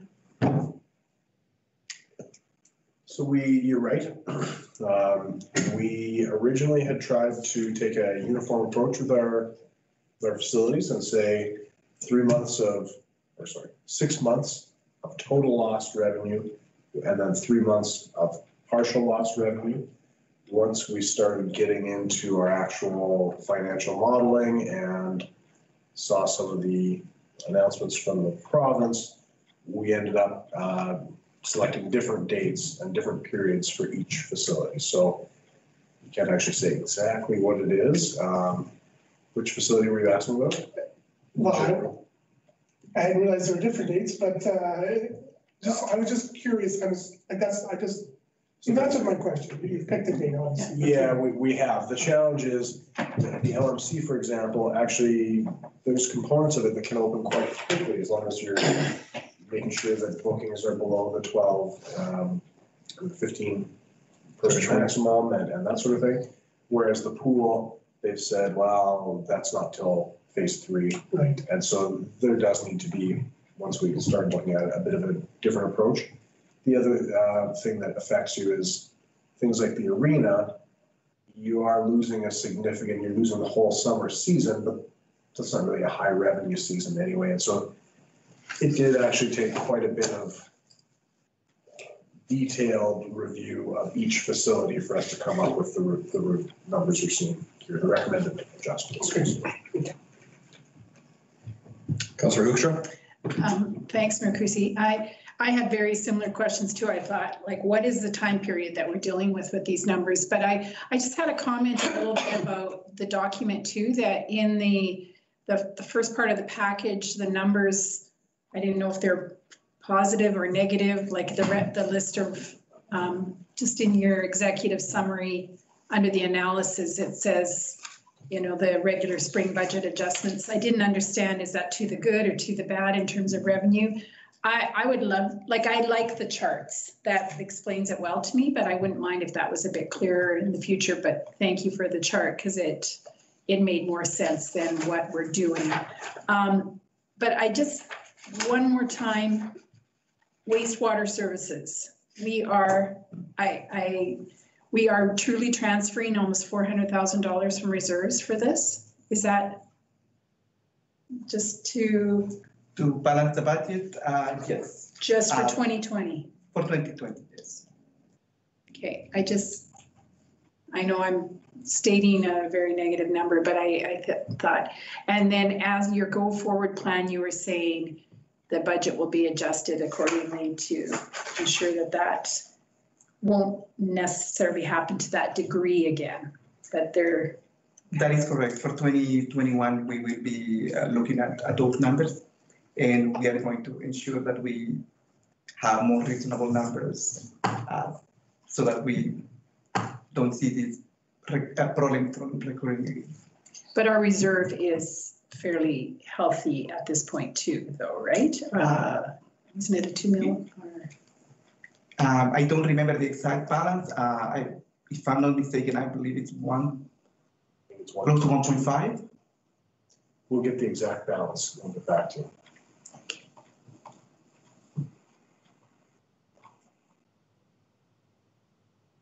Anyone else? Councillor Connick? Thank you, Mayor Creasy. It's not a question per se, it's just more of a comment. Given that you have established certain dates for buildings and so forth, there is still a chance that there could be expenses or revenue shortfalls that we haven't foreseen yet.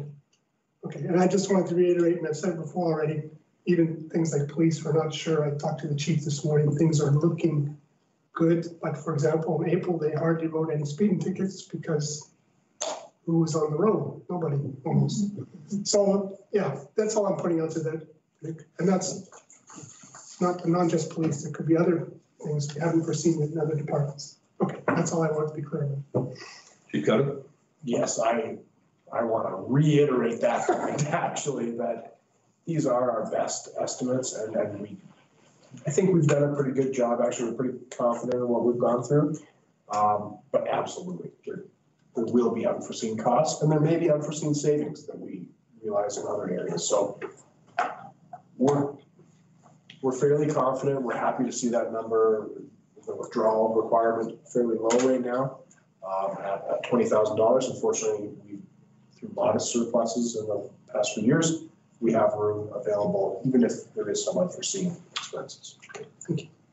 I think it's a little unrealistic to expect them to be nailed down to a fine point at this stage of the game, given that we haven't even, we really don't know from the province when in fact we will be able to open some of these facilities. Ones that were mentioned earlier, I mean, as far as internal stuff, fine. The LMC, some possibilities there in the library and the coffee shop and areas like that can open, but recreation facility, that's a whole other ballgame until we get through the phase 2. Phase 3 is still very much a guess. Councillor Connor? And further, there's also a chance, albeit I don't know if it's slim or not, that we could see some funding from the federal government or the province for municipalities too. I mean, we haven't seen it yet. I know big cities, of course, are really behind the 8 ball, but I think I know it's slim, but still. So I guess I suspect there will be some funds available. We were accounting for all the costs related to COVID separately, so that we do have that available. And the province has asked us to make sure we're specifically allocating costs related to the Emergency Coordination Center. For those communities that have activated it, like ourselves, they've indicated that there may be some cost recovery that we can get access there. I have heard a lot about the cash flow issues that other municipalities appear to be facing. And when I look at our own finances, thankfully we made decisions fairly quickly, and those perceived issues are not issues that I would say we face here at the city of Lacombe.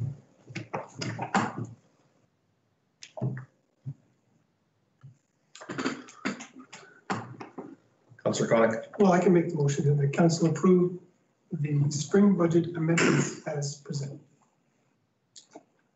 Thank you. Any additional input from anyone? Then we'll call the question then. All those in favor? That was unanimous. Thank you.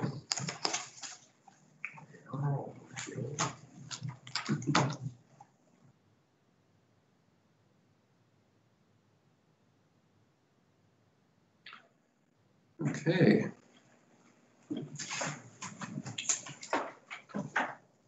While you're on a roll, there's Senior Manager Reyes. If we progress to item number 5.7, the bylaw 479-2020 tax rate bylaw, please. Thank you, Mayor Creasy.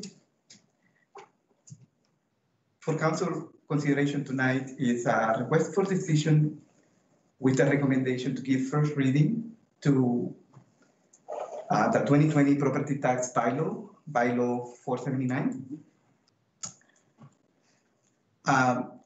This item is related to the budget adjustments. So when we calculated the mill rates for 2020, we took into account the budget adjustments that you just approved. Now I will be highlighting a few items in my report. Number one, I want to mention that the assessment values that are used to arrive to this bylaw are based on the 2019 assessment. Number two, by passing this bylaw, the city will be able to levy taxes for its municipal needs, as well as for education taxes on behalf of the province, and as well as for the Lacombe Foundation.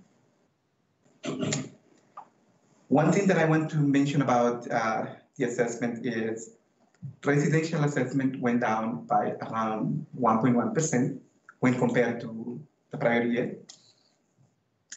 And non-residential assessment went up slightly, 0.4%. So the overall assessment went down by 0.5%. So basically flat, just slightly down. And what this does is it affects the mill rate, but it doesn't have a big impact in this case because it's a small decrease. But basically, it would do the opposite to the mill rate. It increases the mill rate. In 2020, non-residential rate remains unchanged at 112% of residential taxes. And this is below the target rate, which is 120%. The total municipal tax in 2020 is approximately 14,968,000, which is slightly higher than in prior year, mainly because of the 1% increase that you approved back in the fall, and some growth that is also factored in that number. The education property tax, on the other hand, went down. It's sitting slightly below 5 million. And this number is actually lower than in the prior year As you may remember, in the prior year, at this time of the year, we didn't know what the actual education tax requisition will be. So we had to estimate. And we ended up estimating it slightly higher. So that over levy has been factored in 2020. And that's partly why the number that you see is lower. But there is also another component that makes it lower. Requisitions from the province are actually lower this year than they were in 2019. And as you may recall, the province said that they would maintain the same requisition, but when they say that, it's the total requisition across the province. And so therefore, some municipalities will see lower payments and some will see slightly higher payments. But at the end, the province will collect the same. So that results in a lower mill rate for residents when it comes to the education portion. Overall, residents will not see much of a change in their property taxes. It will be slightly down. I would say that in most cases they'll see it the same way, flat.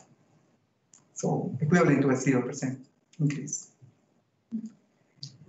And with that, I'm open to any questions that council may have. And again, the motion is to give first reading to Bylaw 479. Thank you, Senior Manager Reyes. Councillor Hoekstra. I'll make that motion that council give first reading to Bylaw 479. Thank you.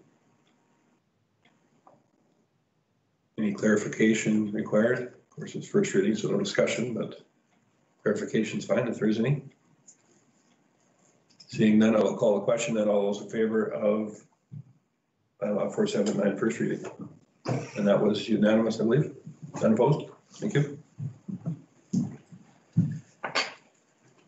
Anybody interested in entertaining second reading at this particular time or no? Councillor Jacobson? Oh, sorry. I have my hand raised for something. Okay. Go ahead. Involuntary reaction. Oh, okay. No worries. Where is it? Seeing no one interested in that, we will move on from 5.7 and move into notices of motion from last time. Item number 5.8, a spending motion rate. No worries. Spending motion relating to public works brought forward by Councillor Ross. Would you care to read your motion, please? So I'm going to go back to start here. My apologies.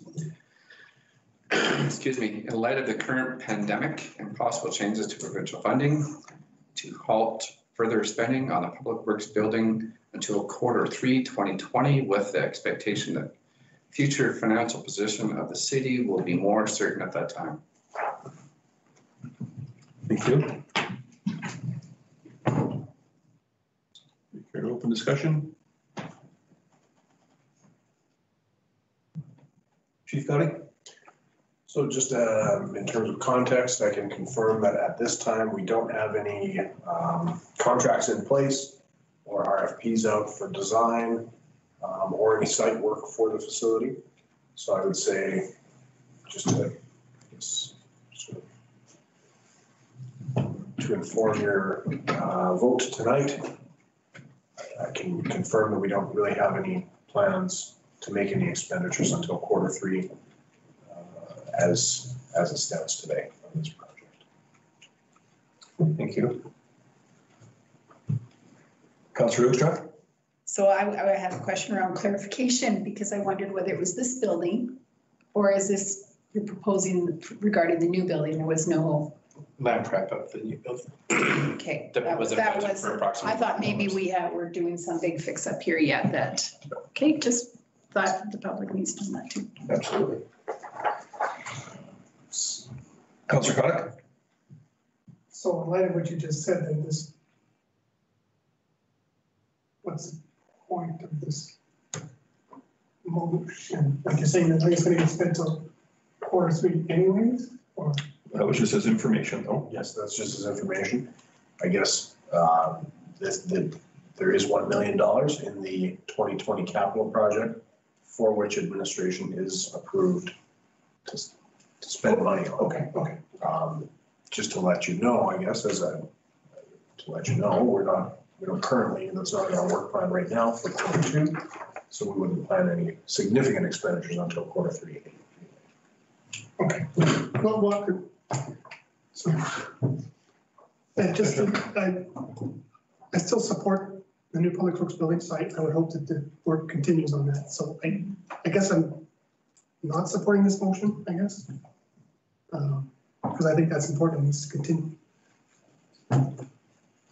Councillor Ross?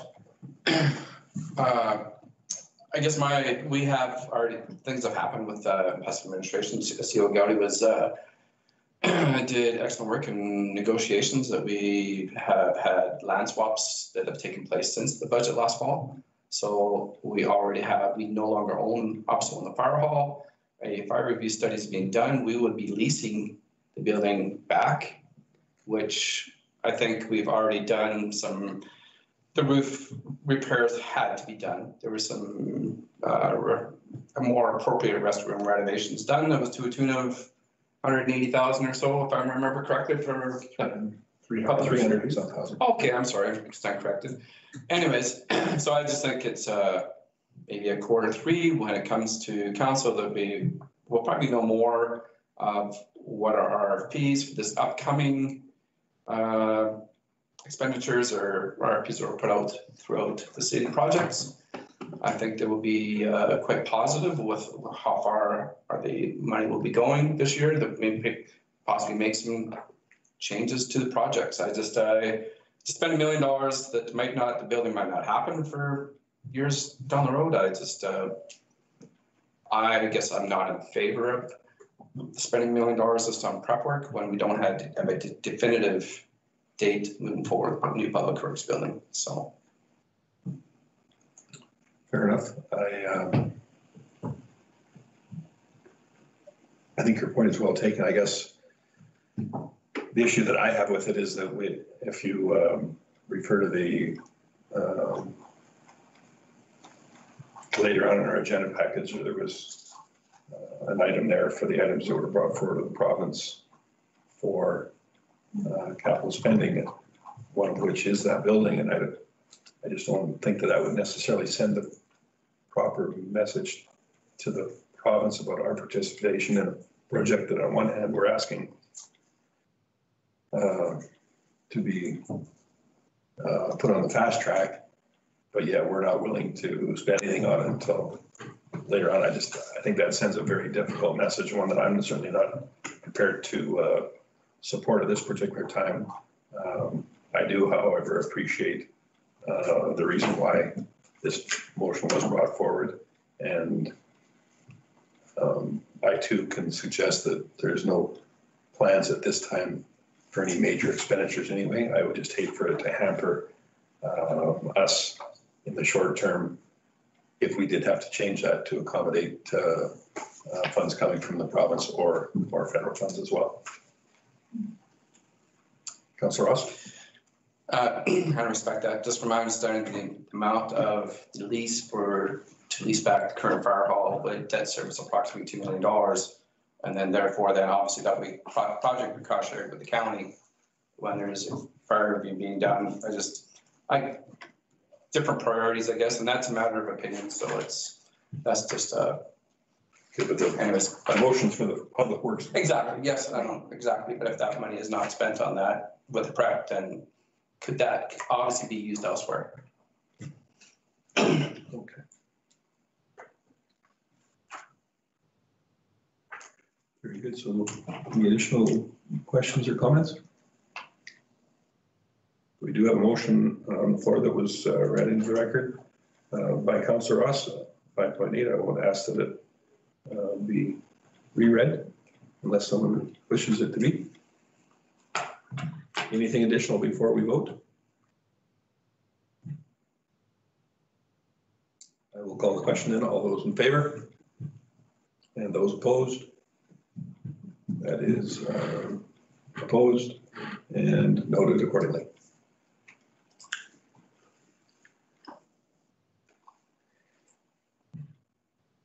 That does complete the request for decision portion of our agenda. And we'll move into the information section. The first one, 6.1.A, our Chief Administrative Officer's report. If you would care to enlighten us on what you've got to look at as well. Thank you.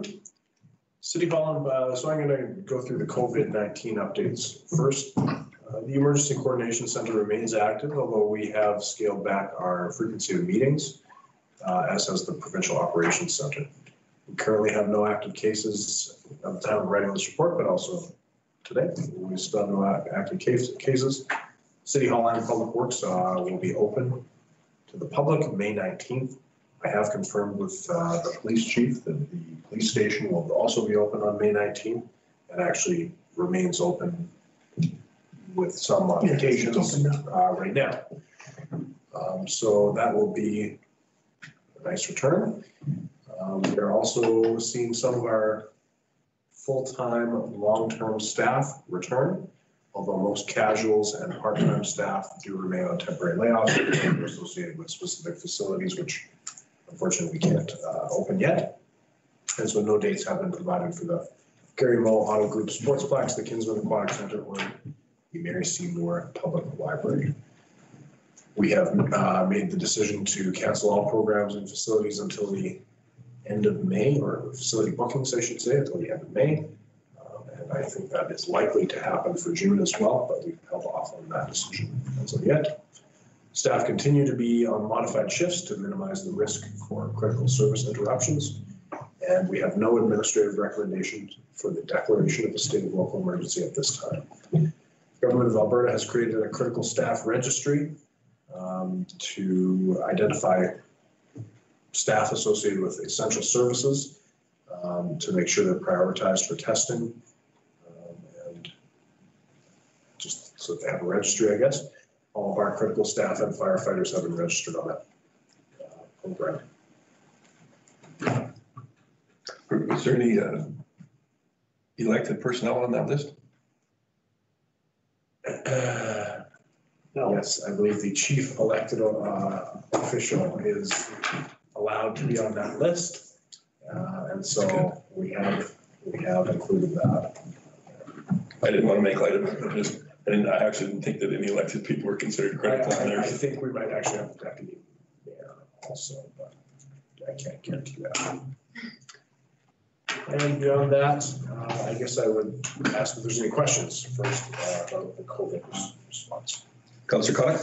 So the temporary staff that have been laid off, for example, from the pool, are we confident that when we do eventually reopen, those people will still be around? Like, have you got a sense that they're looking for new work? I mean, they can't be off work forever either. I'm just a fear that we're going to reopen and we don't have anybody available. That is not a fear that I share. Okay, good. Yes, I would say that has been considered. That may occur for a very select number, but for the majority, they will be thrilled to be back at work in their chosen profession, and there isn't a lot of other options for them right now. Well, I suppose that's true. But yes, I expect we'll lose a small fraction of our staff to other opportunities. We're confident we'll have the staff to go through everything. Councillor Hoekstra? I just have a comment regarding the barrier that's been created. That's not the right word, for the front staff here in the City Hall. It looks excellent. Like, in some ways you think maybe it should have always been there. Just saying. It does look good. We have partnered with a local contractor to do that here and at a few of our other facilities. We're happy how it's turning out. Yeah. For safety. Because in some places it's been not done classy. This is very classy. Well done. And so further to Councilor's comments, that is in place at the pool too now? Again, obviously the pool isn't open, but will it be Yes, there will be something in place. I'm not actually sure that it is in place right now. No. I think that's our second. Matt's giving me a look like maybe it is. Is it? Oh, okay. Well, it may be. There is plans to. Okay. No. Anything else?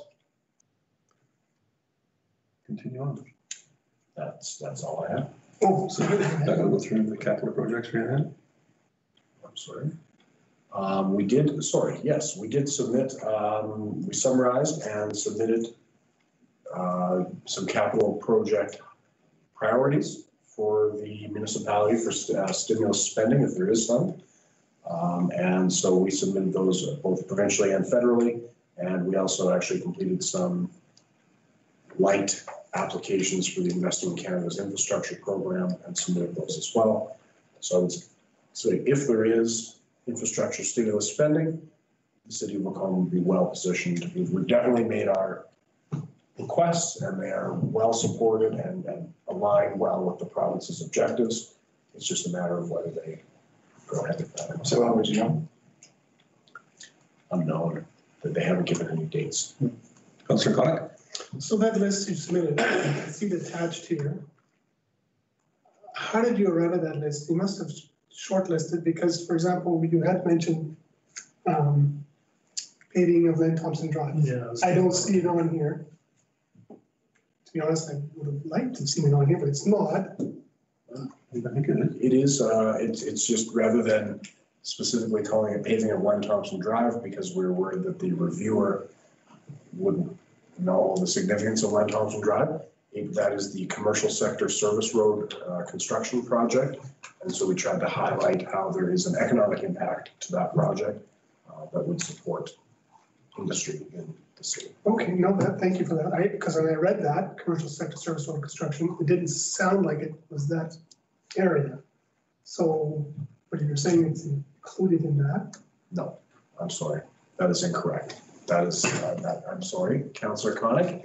The commercial sector service road reconstruction is the extension of paving of the Highway 20 service road. Director Thompson, can you active transportation upgrades remind me about the Len Thompson and where that lies? I believe it was a phase 2 or a level tier 2, and why we made that? Thank you, CAO guy. I think primarily because we wanted to display a spectrum of projects for both road work, building projects, recreation projects, so that we had to the reviewer the best chance of having a portfolio of projects that could be ready for funding.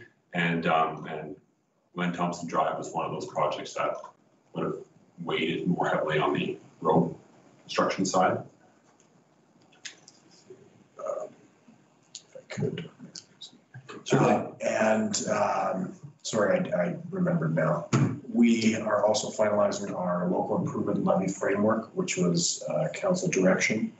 And with that being a portion of the funding or anticipated to be Len Thompson, we didn't think we would be as tender ready as we would like to be with that particular project because we would still have to go through that public exercise.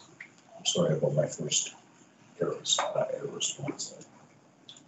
Okay.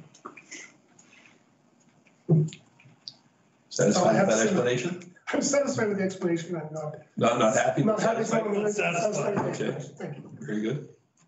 Councillor Hoekstra. Thank you for having Lacombe Seniors Lodge on here, and I highlighted that today at the Lacombe Foundation meeting.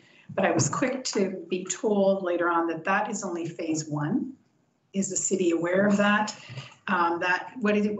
The words were that's phase 1, so this would be the money that was needed just to replace Parkview Manor, so not the lodge. So just that people are aware that the Lacombe Seniors Lodge is actually a $45 million project, not 12. So that we're not misled that this is, yes, so this is phase 1. It doesn't include the true building of the lodge and the demolition of the 2 buildings. So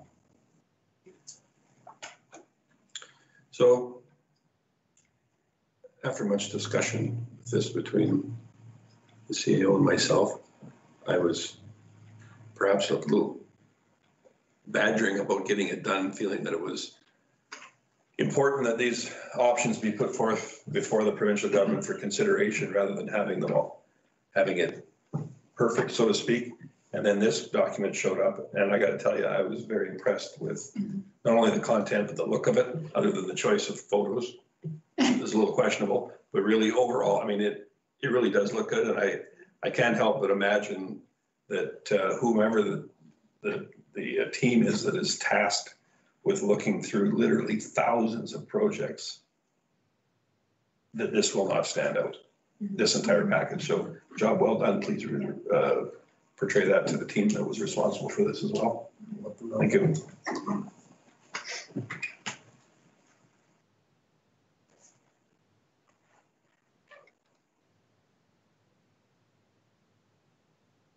Anything on the online aggregation of community events you wanted to touch on, or?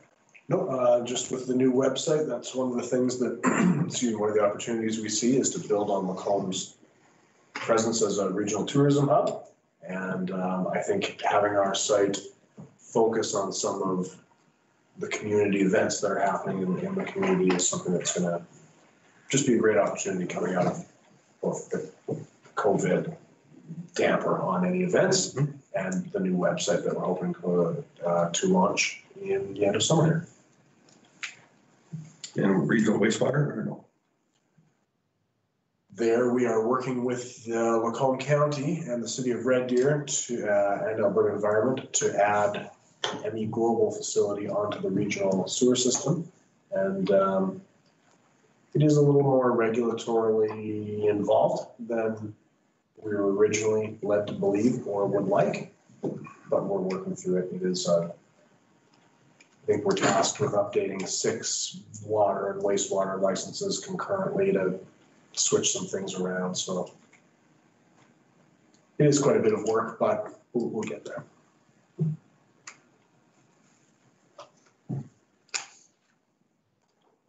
Thank you, Chief Gotti. So I guess by default, we kind of went through A and B, the shovel-ready projects as well. Is there any question or follow-up on either the report or the shovel-ready projects? Councillor Jacobson? Yeah, I just had a question. Could you just outline what the benefit is to us at all for having the ME Global site connected to the water line? Certainly, serving on that commission, I would suggest that the current utilization of that entire line is well below capacity. And anytime that we can add on additional users within the service geography that's outlined, which is what happens to be within the county of Lacombe, I think is a good thing, and in theory should help reduce the overall costs somewhat to the 3 communities that foot the bill for the operation of it. Is that a fair? Yeah, that's there's some fixed overhead costs associated with this utility, and so spreading them out over a higher volume of sales means a slightly lower unit rate for each, but very slightly. When you're dealing with this amount of volume, it's a small impact to existing ratepayers, but a positive one. I suppose a person could perhaps, or some may consider it a benefit to know that all treated effluent that is originating from a watershed and being returned there goes through really what is a central facility, so that the quality of that effluent water being returned is of a certain standard and not left to quite as many different organizations to look after. So a little bit of efficiency for the government, and what ought to be peace of mind for area residents, knowing that that those waters that are going back to the or return to the Red Deer River are treated properly. Not to suggest that they haven't been in the past, but this is just one more level of oversight. So I guess I would also say ME Global, excuse me, is a large employer of Lacombe residents, And so allowing them to focus on their core petrochemical business and not on the wastewater treatment is something that's very desirable for that business, and that business's success drives success in the Lacombe area. So that partnership has a lot of value.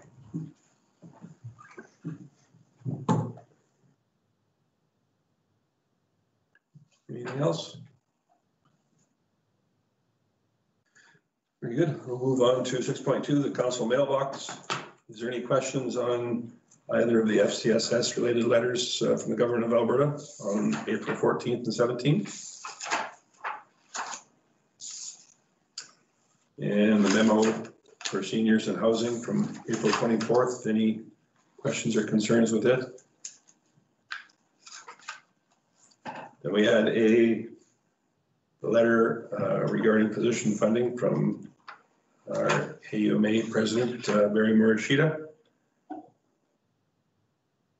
mayor of the city of Brooks, from April 29th. You have some comments on that, Councillor? Indirectly, I confess that a lot of the emails I kind of just delete, I confess, but as far as we know, that AMA is still happening fall so far. Thank you. Calgary. So they're keep going. So that I did receive a notification from them today, an invitation to a survey, where they were asking that very question of whether they think people would be comfortable attending, or whether they should do a virtual thing, or have just limit it to one person per municipality attending, so they can keep about 250 delegates.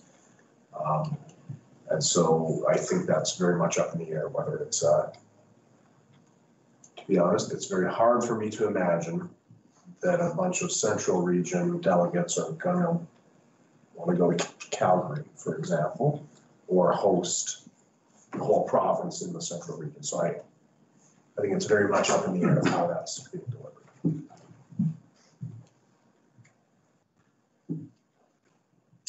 And finally, there was a Alberta government memo for seniors and housing again on May 1st. Any questions with that letter?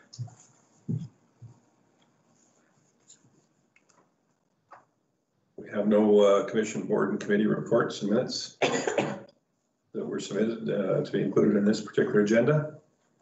Council reports. I do not have one at this time. Councillor Gullickson. Thank you, Mayor Creasy. I only had one meeting that I attended, and it was the library board meeting, and they reviewed the audited financial statement from BDO, and things are looking pretty good for the library. They're doing quite well on that end of it. There didn't seem to be too many issues. But a discussion was held regarding the reopening of the library and what measures would have to take place. And being that libraries are in phase 2, our next meeting, I think we're going to do a walkthrough of the library and make sure that, you know, we're in a position to request any of the needed signage or arrows or whatever we need to do to facilitate the opening that will be coming in the very near future. So that'll be our next meeting. And the librarian it's a good thing we're opening because things are winding down for her. All the books have been returned. We can't get books from Parkland Regional. There's a number of things that are, so it's slowing down a little bit for her, but she's looking forward to getting ready for the reopening.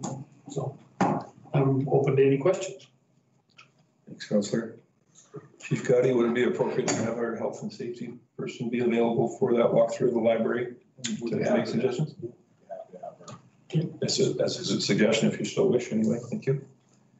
Councillor Kotick? I don't believe Councillor Wilkins can answer this, but maybe he can. Things like if the library is required to have PPE, is the assumption made that the province will provide that, or are the libraries supposed to get it on their own?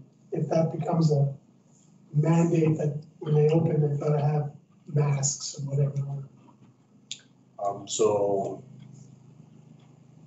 they won't, I guess, is the short answer. I'm not sure if there was a requirement for PPE for things like libraries. I believe the province would not allow them to open right now. No, but when they do in phase 2, and they say, okay, everyone, and all staff has to wear masks. Is it up to the library to provide that, or the province, or we don't know? Nobody will say they have to wear masks. That will not be a thing. They just open. Yeah, well, so the province has released guidelines on PPE use for various workers, whether it's frontline workers, firefighters, police officers, retail staff workers. And I can say unequivocally, the library will not be required. Librarians will not be required to be wearing masks. That's just not in there. If they changed those guidelines, I don't know. That's the short answer. Then the province has purchased and has bulk ordered for like our fire department and police station. The ordering has been fairly haphazard. And so we actually have had to source our own private PPE to meet the needs of our own agencies. So I think even if they were to offer that, I can't see it being a priority where they would be able to meet it because they're not meeting the emergency services needs right now. Councillor Ross, anything to report? No. Thank you. Councillor Hoekstra? Yes, you have my report in front of you. I'm becoming very attached to my computer, but anyhow, all of this is online. I think the thing that I wanted to highlight for sure was the Regional Emergency Management Partnership Advisory Committee. We have a very good region, and I think regional partnership for emergency management. And I think that's reflected in a lot of our regional partnerships when we talk about wastewater and all this stuff. Our area of the province works really well together, and that was highlighted at that meeting that we're an area that is ready to step up and do more things together. And so that was good to be part of. The Chamber and the Echo Foundation is part of LUB, and we were invited as Chamber board members to be part of LEAP, which was the Lacombe Economic Action Partnership. And so I sat in on that, listening to some of what businesses in town are feeling during this,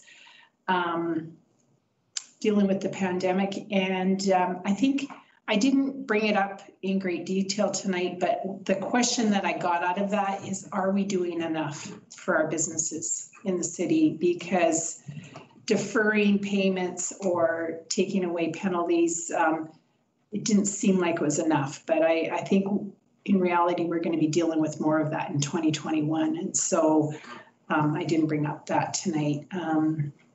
Yeah, lots, the rest of it you can see there. I attended the interagency meeting. There's still lots going on in town, but yeah, if you have any questions. Councillor Connick? I don't know if it came up or not in your chamber meetings, but they still intend on relocating to the Lacombe County office. Yes, yeah. We didn't have quorum, Councillor Connick. I see that in your. Yeah, unfortunately. So we were just talking, yes, the move is for sure. They were talking about where the sign's going, that sort of thing, but no, it is for real. But again, they're being hit again because of the trade show being gone. Was a big revenue generator for them. So they have to look at different ways of working with their budget. So Chief Gotti, go ahead. You had a question or a note in here of can the city buy bulk PPE equipment for small businesses? And so that kind of actually ties into Councillor Connick's question, because we were looking at this very thing of who will need it and can we provide it. We actually talked specifically to the Provincial Operations Center about this very thing of whether we could bulk purchase. And they said, no, we won't do that because we're not even meeting the needs of our emergency responders fully right now. However, they did follow up with some information about private suppliers of PPE that could supply businesses. And I know that our economic development officer has been talking with some of our businesses about making sure they know about that avenue and seeing if there's some opportunity for us to coordinate some bulk purchasing. It just won't be through the province. And they did tell us quite bluntly, there won't be requirements for significant PPE for for retail workers and that sort of frontside line service workers. Thank you for noticing that question, but yes, it was, the idea is to save money for sure too. Councillor Uxer, also on your report that I noticed you had outlined through Lacombe FCSS, so there was some 500 meals that were distributed, frozen meals rather, distributed for the month of April. That seems to be a significant increase from the Meals on Wheels program. Yes. And I was just wondering, what's the... It's about 100% increase, if that's what you were curious about. And because I wanted to have the other number of what Meals on Wheels, and I didn't get it before today because I was struck by that stat too. But what's happening now is that because people can't go to restaurants, like it's not your typical Meals on Wheels family, and that's not the right way to put it, but it has expanded. People who typically would have gone somewhere else for a meal now get a frozen meal. So, but this also could be pre-buy, right? If I need 30 meals, well, maybe that's too high. 10 meals in April, I'll actually order 20 because then I've got enough for April and May. So it's not necessarily representative of what's going to happen in the months to come. But there is no Meals on Wheels being delivered right now. No, there's no. That is it. That is it. Sorry, yes, if I misunderstood. Yeah. There are no Meals on Wheels, which is a bit unusual because Red Deer is still doing Meals on Wheels. So, but this was a decision a bit by the Lacombe Lodge. They were, because our meals are sourced, our Meals on Wheels program is sourced from Lacombe Lodge, they were feeling that they could not maintain the program plus deal with what they were doing at the lodge. So the risks and potentially having to be short-staffed and whatnot. Meals on Wheels are very successful in Lacombe. Councillor Connor. Just on kind of the same topic, but I was talking to somebody who's involved with the food bank, and the usage is way down at the food bank for whatever reason, or was last month. I had an opportunity to drive by there and on a food donation run from an individual from British Columbia and help unload along with Councillor Ross and Director Juke, who showed up actually to help. Turned out to be, which was an extremely nice and generous donation. And the director there suggested that very thing, that their usage was in fact down. She said rather significantly. I think she felt that perhaps either people were a little informed as they were still operating or what the hours were, or perhaps some fear about attending the facility as well. So I expect that will change when the public realizes that in fact they have been open for use. Some of the protocols have changed. You have to call in first, or maybe they arrange for delivery or whatever the case may be. But in fact, they are still operational. Just an additional comment, yeah, perhaps, I mean, there is some money flowing as well that are available to people that need it if they've been laid off as short term as well. So just because the demand might be low right now doesn't mean it won't be very soon here, because yeah, like the CERB will dry up, things like that. So if people aren't able to get back to work right away, then we could see a different look. Councillor Jacobson, did you have a report? Okay. Councillor Hibbs? Councillor Connick? No, sir. Very good. I think that is all there is for the information portion. Somebody would care to make a motion? To accept as, Councillor Hibbs? to accept as information. Is that? Thank you very much. I doubt there's any additional comments. All those in favor? Unanimous, thank you. From April 27th, our regular council meeting minutes. We had an opportunity to review those. Any inconsistencies or revisions you'd like, Councillor Hoekstra? I move we accept the minutes as presented. Thank you. Does anyone have anything? Very good. All those in favor? Unanimous, thank you. No notices of motion this evening. And we do have some in-camera items to go through later on. And as far as our next meetings, Monday, May 25th is a regular council meeting here. And then June 1st is scheduled as a council committee meeting, which will still go forward. And then Monday, June 8th is our regular council meeting.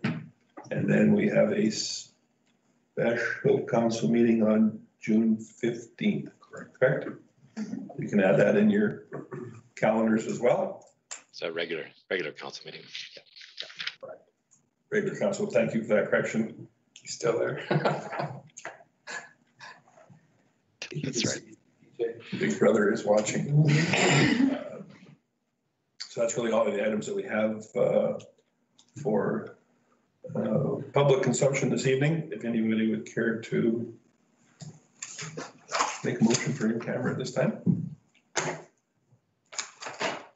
Councillor Hoekstra moves that we go in camera at 7:40. All those in favor? In camera we are.